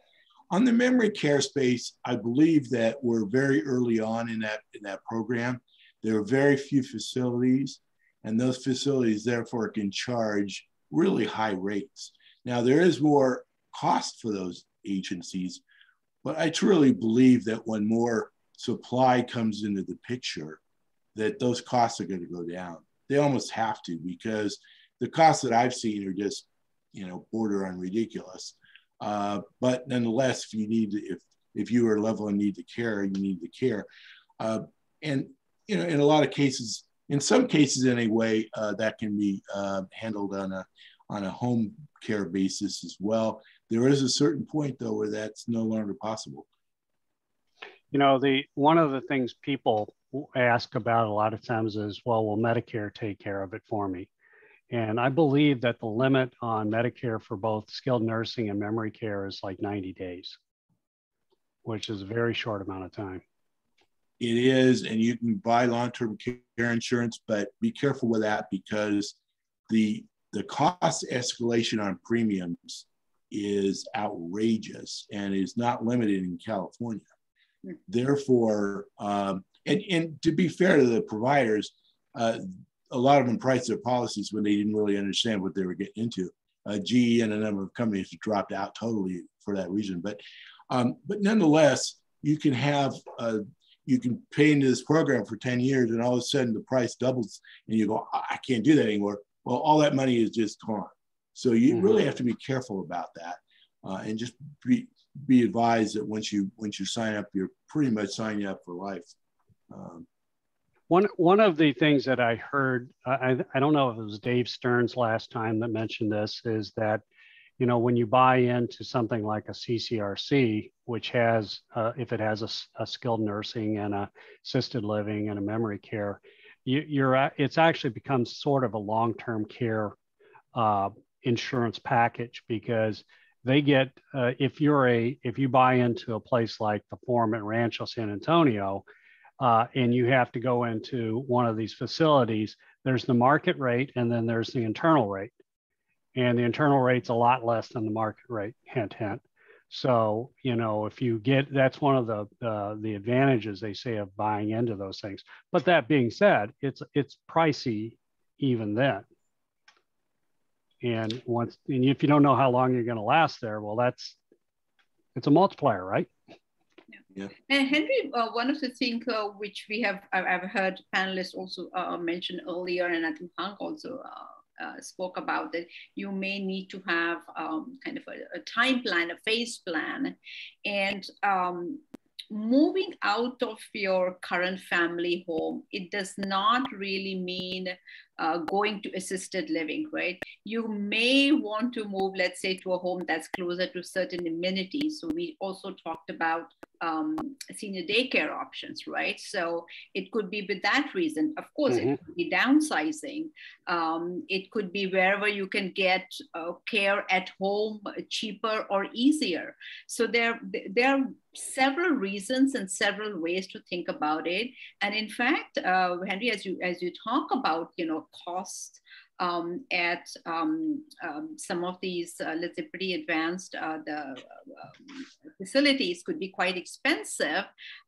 Sometimes it may, again, not one size fits all, it may turn out cheaper to stay in your own home and get the care you need on the required basis, or to, let's say, move to, I would say, your ideal home close to all the amenities that you can try to get. It could be the shopping, it could be the library, it could be the daycare. So various ways to look at it. It's not just either staying or selling and moving to an assisted or kind of a nursing care facility. You know, one of the things that I said last session was, you know, the boomers' options are going to be different than, you know, our parents' options, right? And we're demanding different things. And recently I heard of a facility and they're building out units for seniors. And a lot of times they'll do 3-bedroom units for seniors because if they need a caregiver, they want to have a room for, right? That's well, right. It turns out a lot of times you don't need a dedicated caregiver. You need a few hours a day. And instead what they're doing is having 2, 3, or 4 units share the price on an independent unit just for a caregiver. You know, and that's part of the package. In addition to paying the caregiver, they provide the housing. And, you know, clearly then they're right there and it makes it a lot easier. So I think, you know, what you advised about, can think of the conveniences. I think that's the whole thing. But that gets back again to what Bob's always been hammering on about plan. Got to think through all of these things. And unfortunately, it's not like it's obvious.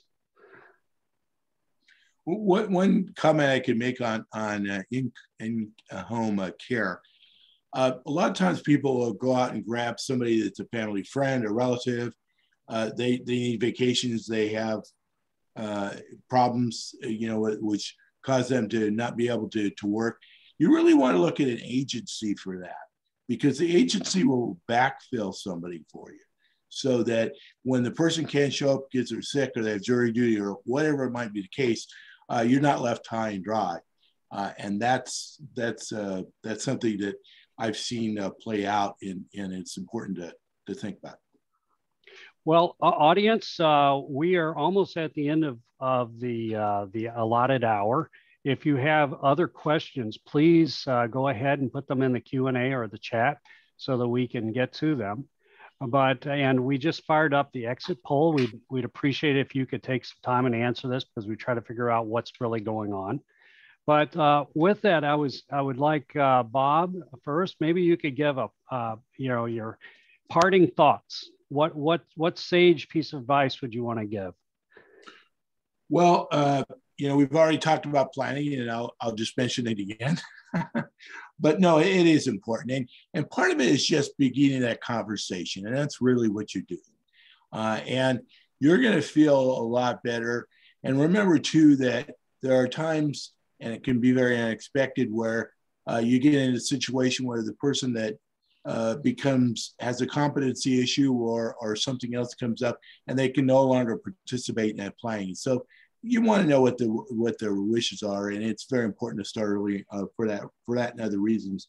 And remember that transitions do happen. That's part of the whole process. So you need to remain flexible, informed, and retirement planning and planning for a living is not a one-time event. It's an ongoing event. Karen. Yeah, thank you. Thank you for the opportunity.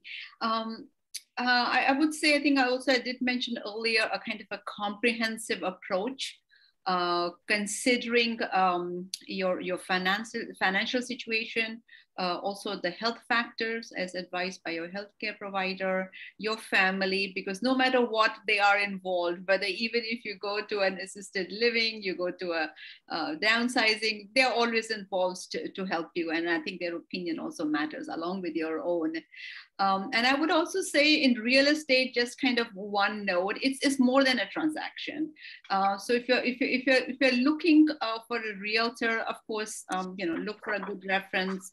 Somebody who's known to you, referred to you, but also somebody who has the patience and the understanding to see what are your objectives. And it is not that they come in and sell the house for you and then go away in 6 weeks, but much more than that. So kind of seek out the actual professionals that are there and are willing to talk to you and consult with you and give you information, irrespective of whether you're going to hire them or not.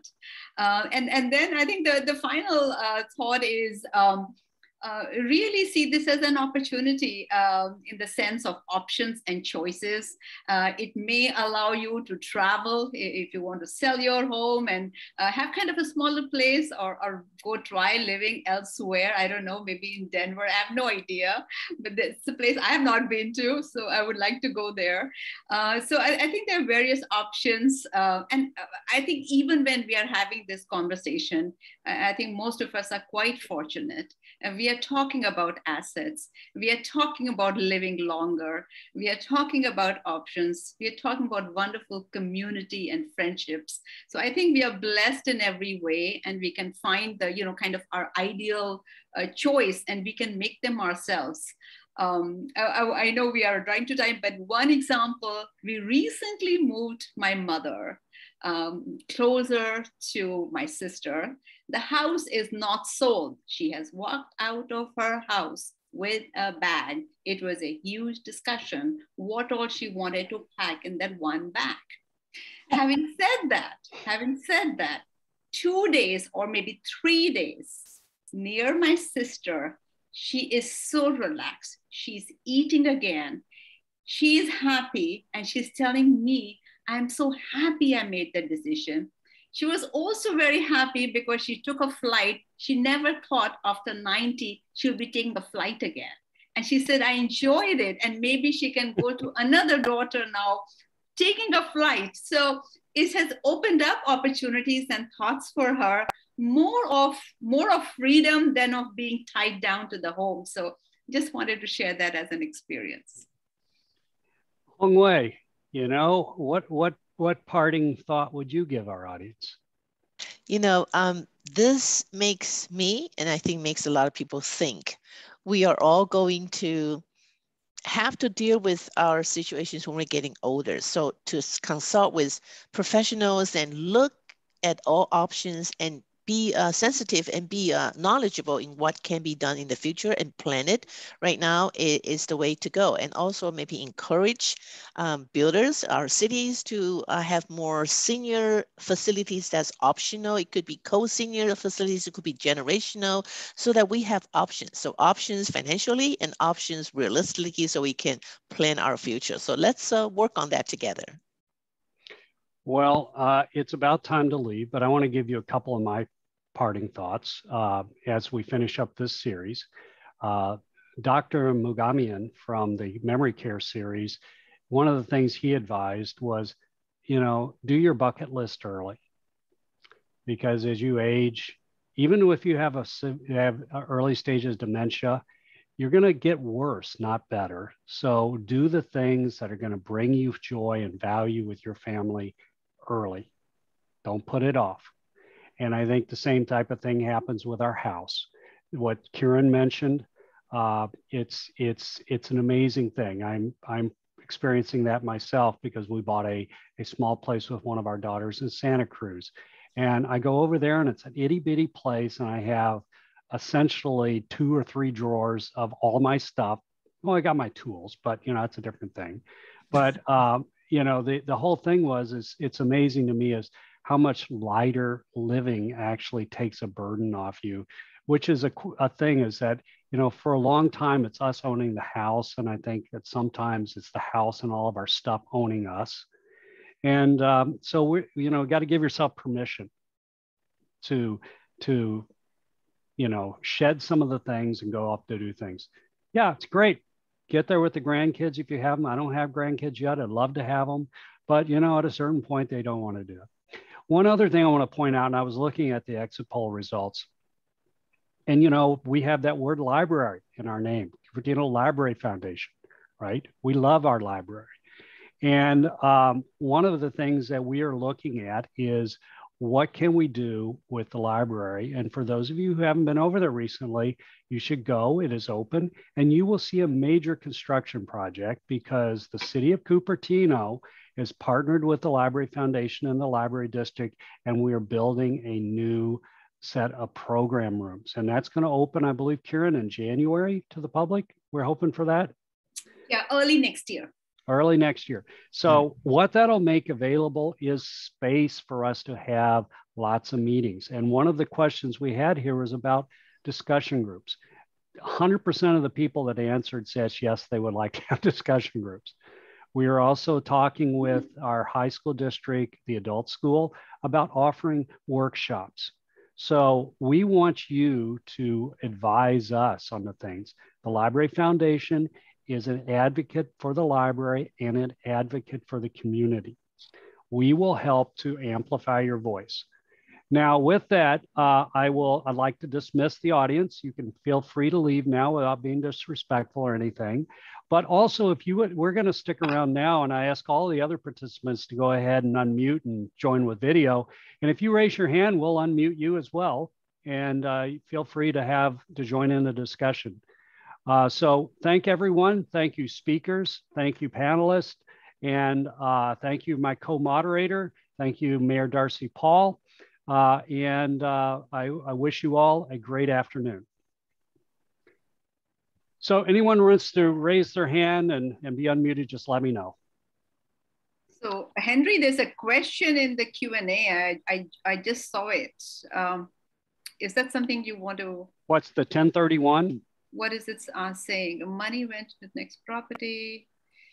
Yeah, so there, I think that the idea that I understood, and it may have changed, is that you're supposed to take all of the money that you got out of your first property and put it into the next one. And I don't know what happens in the excess. I assume it just gets taxed as W-2 income. Yes, right? Yes, it is. And, it'll be taxed as capital gains. Capital gains, yeah. But you can always add money for the new property. Oh yeah, they like you to add money.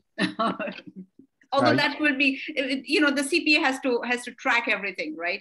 That will be kept separately, at least in terms of calculations, when you decide to sell that and not do a 1031 again. That will be taken care of. Right. But yes, you can add money. It doesn't need to be exact, but it needs to be equal or more. Yes. Yeah. Or multiple. I was a little surprised we didn't have more questions in the second session. We had a lot of questions in the first one. So maybe we just hit it. But yeah, some of the poll questions were kind of interesting in what they're looking at. And I think what we saw from the first set of polls was that a lot of people are still very early stage in their thinking. So that's good. Yeah. Yeah, well, you know, I think it calls for the need for us to really think about what other types of programs we need to put on. Yeah. Yeah. You know, these are there's some weighty things. We are, Kieran, as you know, we're talking with the library right now about increasing the size of the collection we have in the library on research materials, reading materials for these areas. Yeah. And you know, they're going to try to put together sometime in 2022 even a kind of a little central hub area for it. Yeah. So that will be really good. So Henry, I'm glad you mentioned that, and we can we can try to speed that up. We can also relate it to, let's say, we did the senior series and all the references related, kind of categorized or pointed in certain way so that folks can find them. But two other things, we talked about, I didn't see the results from the last poll on doing the kind of the smaller group workshops, because we talked that we may have, how did you hear about this? Yeah, I just shared the poll stuff, and there was, so would you like to hear more information from the library? And 10 out of 13 said yes, and 3 out of 13 said no. Yeah. Would you be interested in participating or listening into future discussion groups? That was 100%. 13 of 13 said yes. Yeah, so that could be an idea, because we talked about a lot of things. And as Bob had made that list, and obviously we couldn't cover it. More than that, I definitely want to say that nowhere near I'm expert in some of the things we talked about. So probably even get those, maybe a real estate CPA or any of these associated topics that we talked about. Let's see who can come and talk, more about it in detail. Somebody who's, working with 1031 exchanges all the time. Also, I think, the area of estate planning is also an important area. Yeah. And that really, I talk about that all the time, but it really needs to be an attorney that talks to a wider group about it. Yeah. And it is important. It's very important. The thing is on this type of thing, I think it's good to have something like that as a talk, but I actually favor workshops because, it's not a one size fits all. And what I've found is that a lot of times you need to walk through different types of examples, and it's a multi-day thing, right? The workshop is probably a good format for that rather than a panel or a presentation. Yeah. Henry, let me throw something out. I was talking with someone from a church group, and I said, she was not able to attend this today. I said, if you like, show it at a church group, and I'm happy to come and discuss it. Because as we have found with the senior center, not everybody is comfortable with Zoom. No. In fact, we have people, and I think it's the members of the senior center as well as their children need to be at least starting the discussion about this. And that means different formats, not necessarily just Zoom. We actually sent out, because, just the series that we've done over the last 12 months, we dealt with things like scams against seniors, memory care, laughter yoga, this housing, and we're looking at actually doing one on loss, guilt, and grief and guilt within, maybe by the end of the year. These are things we would be happy to take, these things. We could take the video and show the video, and then, just like with the video we just had, but then have a discussion afterwards. And I think that would work well. I would love to actually, if we can get the senior center back open again, I'd love to do it there. Yeah. I also want to mention, because we do have Hungary, our city council member, Darcy is probably also on the call. It may be also an opportunity, Hung, if you can help us, and CLF would love to do this with the city, is enabling conversation on what is really coming in the city or the surroundings. I don't know how you want to do that, but some of the things that Darcy talked about, Hung, you talked about. So for example, transportation, it could be other factors, not just pure housing, but other amenities that could be also probably interesting to bring to our seniors, for which obviously we as just residents don't really have the full information. I think there is a very good opportunity in the housing element process for the senior group to talk a lot about this. Yeah. Okay. Then we can follow up with both you and Darcy. Absolutely. Absolutely. It would be public. Yeah. What's the number that we got to hit for the next period for the housing elements? Okay, so the housing element for 2023 to 2031, the 8-year cycle is 4,388 units. And and then it's divided into, hold on a minute, let me get exact how many very low income, moderate income, and above moderate income. Let me give it to you now. Give me a few moments to find the email. Okay, you guys talk about something else first. Well, actually, now that you mentioned those categories, not everybody in Cupertino owns a house.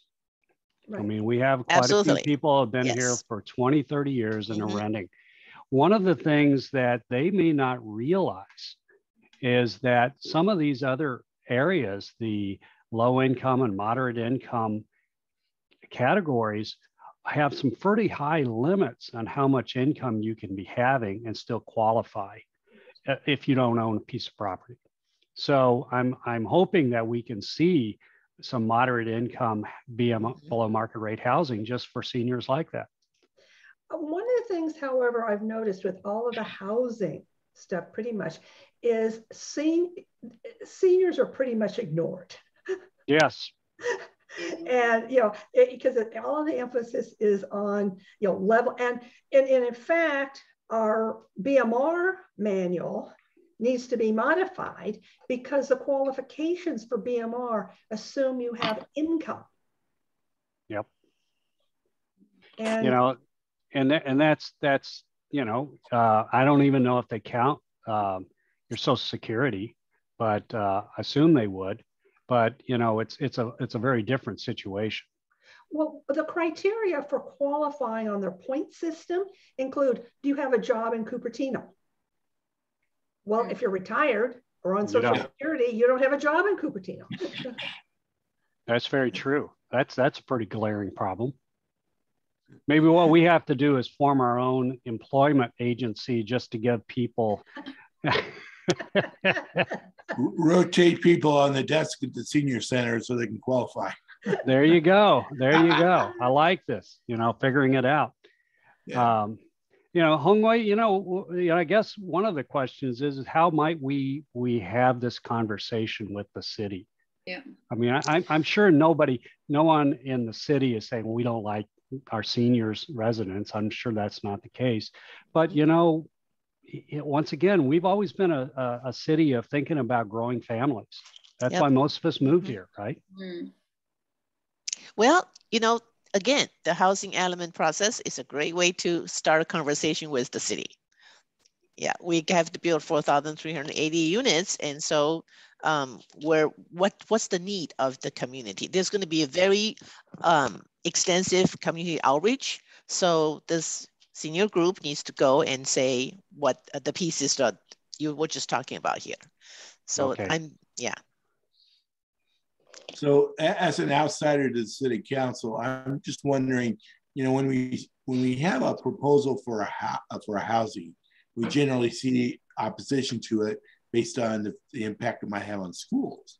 And I know that school enrollment's going down and such, but I'm just thinking that in that context, senior housing, which usually does not come with kids, would be seen as more advantageous to the city council, perhaps, and to others in the community. I might be wrong about that, but that just seems like it would be a natural fit. So during the housing process, we will have consultant who give professional research. So all these will be researched. And they'll all have statistics, they'll have, so this is a whole city process and we have to do it. The due date is, Jim can help me with, is I believe January 1st, 2021. No, 2022.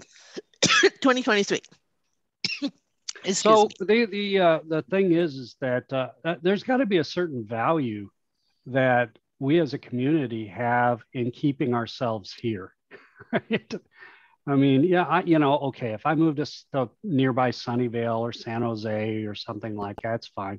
But, I want to stay within 5 miles of kind of where we are now. 20 miles is a little far, right?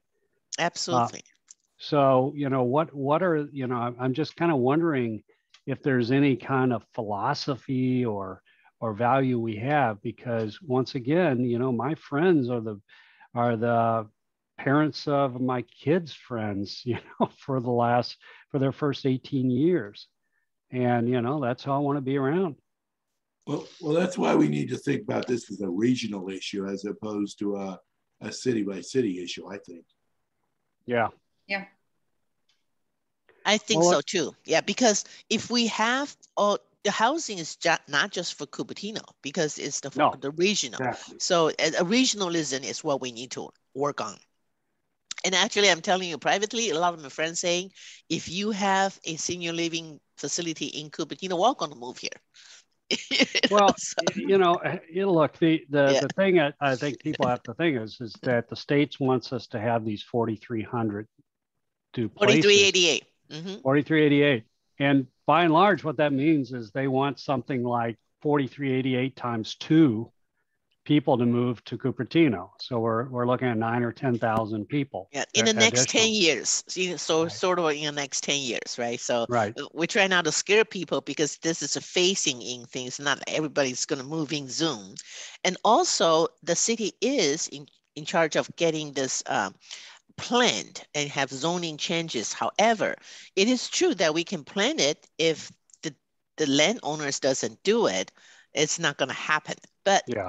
in this process, we will have to talk with the landowners first to make sure that the landowner said in the next 8 years, oh yeah, well, I could do this. So you can't just assign it not talking to people. Well, so that's also a different process. The other thing about it, Hong, it's not just about housing. I mean, we mentioned, you have to have the services because Absolutely. we need additional services. Some of them are strictly senior related, such as adult daycare, or or we will have a very high need for rehabilitation places, because when you go to get your hip replaced, or you had a bypass surgery or something like this, you need to go spend a week or two in some place. And if you have to drive 10 or 15 miles away, well, that's a real pain. I think that's one of the real advantages also of being things like the CCRCs. But we need to just have other places for rehabilitation close by so that we can do this. Physical therapy then happens to be a thing, or some more adult daycare, or other types of activities. I mean, we tend to think of the downer stuff, like the negatives, but there's also all the positives. What are the things that we want to do to keep ourselves alive and active? Educational things, because De Anza College could do more for us, right? It doesn't have to just be for 19-year-olds. Yep. Yeah. And then I can't find the numbers right now off my head, but with this 4,388 units, they are quite big chunk for low income, very low income, and moderate income. That means we're going to bring our service people in, we're bringing our teachers in. So that's going to be really beneficial for any kind of a senior housing or housing that we're building. Right. So it's very important to bring them in here to live close to work. And we're like, I don't know who, Dave Stern said the foreign has trouble finding caretakers or cooks, cafeterias. And so I think it's really important that we complete this in the next 10 years to bring service people into our region. And it is important as the housing is, because we can't build enough houses for the number of service folks that we need. Transportation is also very vital. Absolutely. 10 years, we got to do it together. Yes. And remember that transportation benefits not only both sides of that quarter, both in terms of where people can live and where they can work. So just give you a ballpark, if I remember correctly, the above market rate, just market rate housing is about 1,300 units. So you're looking at 3,000 units of very low income and moderate, and about 1,300 around that range for market rate housing. So more for service people, less for the market. And I think it's important. The question is as you had said, it's the people doing the building that actually spend the money and get these things done. And, quite frankly, I would be happy even to see 1,300 market rate units become available if a large number of those are available for seniors. I'm not looking for a below market rate place, but I'm looking for good options. Absolutely. And then one thing I advise this group, our group, is to have real plans. I think the homeowners are looking for real plans, right? They say, oh, senior what's financially available, how they can economically build it, they want to make some money, right? They're not going to just build something for service. So how can this group provide a couple of protocols that say, hey, this will work? Well, you know, one resource that I suggest the city to use is the most valuable resource we have in the city. And believe it or not, it's not our children, it's us. Yes. Yeah. You know, we have so many extremely talented people who have held all kinds of jobs in Cupertino, and that brain trust can be an amazing tool to actually getting things done. And it's just we need to coordinate. I just think this is a great opportunity to plan senior housing options for the next 8 years. So well, I think if we do what, you know, the thing about, let's think about our services needs. Let's think about our employee staffing needs. And let's think about people that have developmental disabilities, you know, because that's very similar actually in many ways to memory care. We have to think, how do we deal with all of those things as opposed to just taking them one at a time, one project at a time, you know? It'd be nice to have a coordinated plan. So this would be the holistic plan for the next, for 2021 to 2020, I can't think, 2023 to 2031. It should be a holistic plan for everything you say, Henry. Yeah, so, well, that'll be good. Yeah. I'm just afraid that it'll only deal with housing and it won't deal with the services and. No, I think they'll talk about it as a whole. Okay, great. The end product is the housing, right? But as a whole is where transportation will come from. You know? Henry, we have to be vocal. Yes. Absolutely. I mean, and what we have to do is, like all of these panelists, we've got to get people up there talking. Because, yeah, and one of the things talking about business that people tend to forget is we have more money. We're not spending it on our kids. No. Yeah. They eat and drink, okay? And seniors tend to vote. They vote and they spend money and they have money to spend. Yes. And they're fit. As we see them now. Okay, sorry, guys, I have to go now. Yeah, I was going to say we should call it quits. I want to thank anybody that stuck around to listen with us, and feel free to contact us, and we'll send an email out as a follow-up to all the registrants with information on today's thing and the videos. Okay, everyone, thank you very much. Okay. Thanks very much. I really appreciate you coming on and giving your perspective. Thank you. Bye. Bye-bye. Bob, and thank you. Bye-bye. Bye.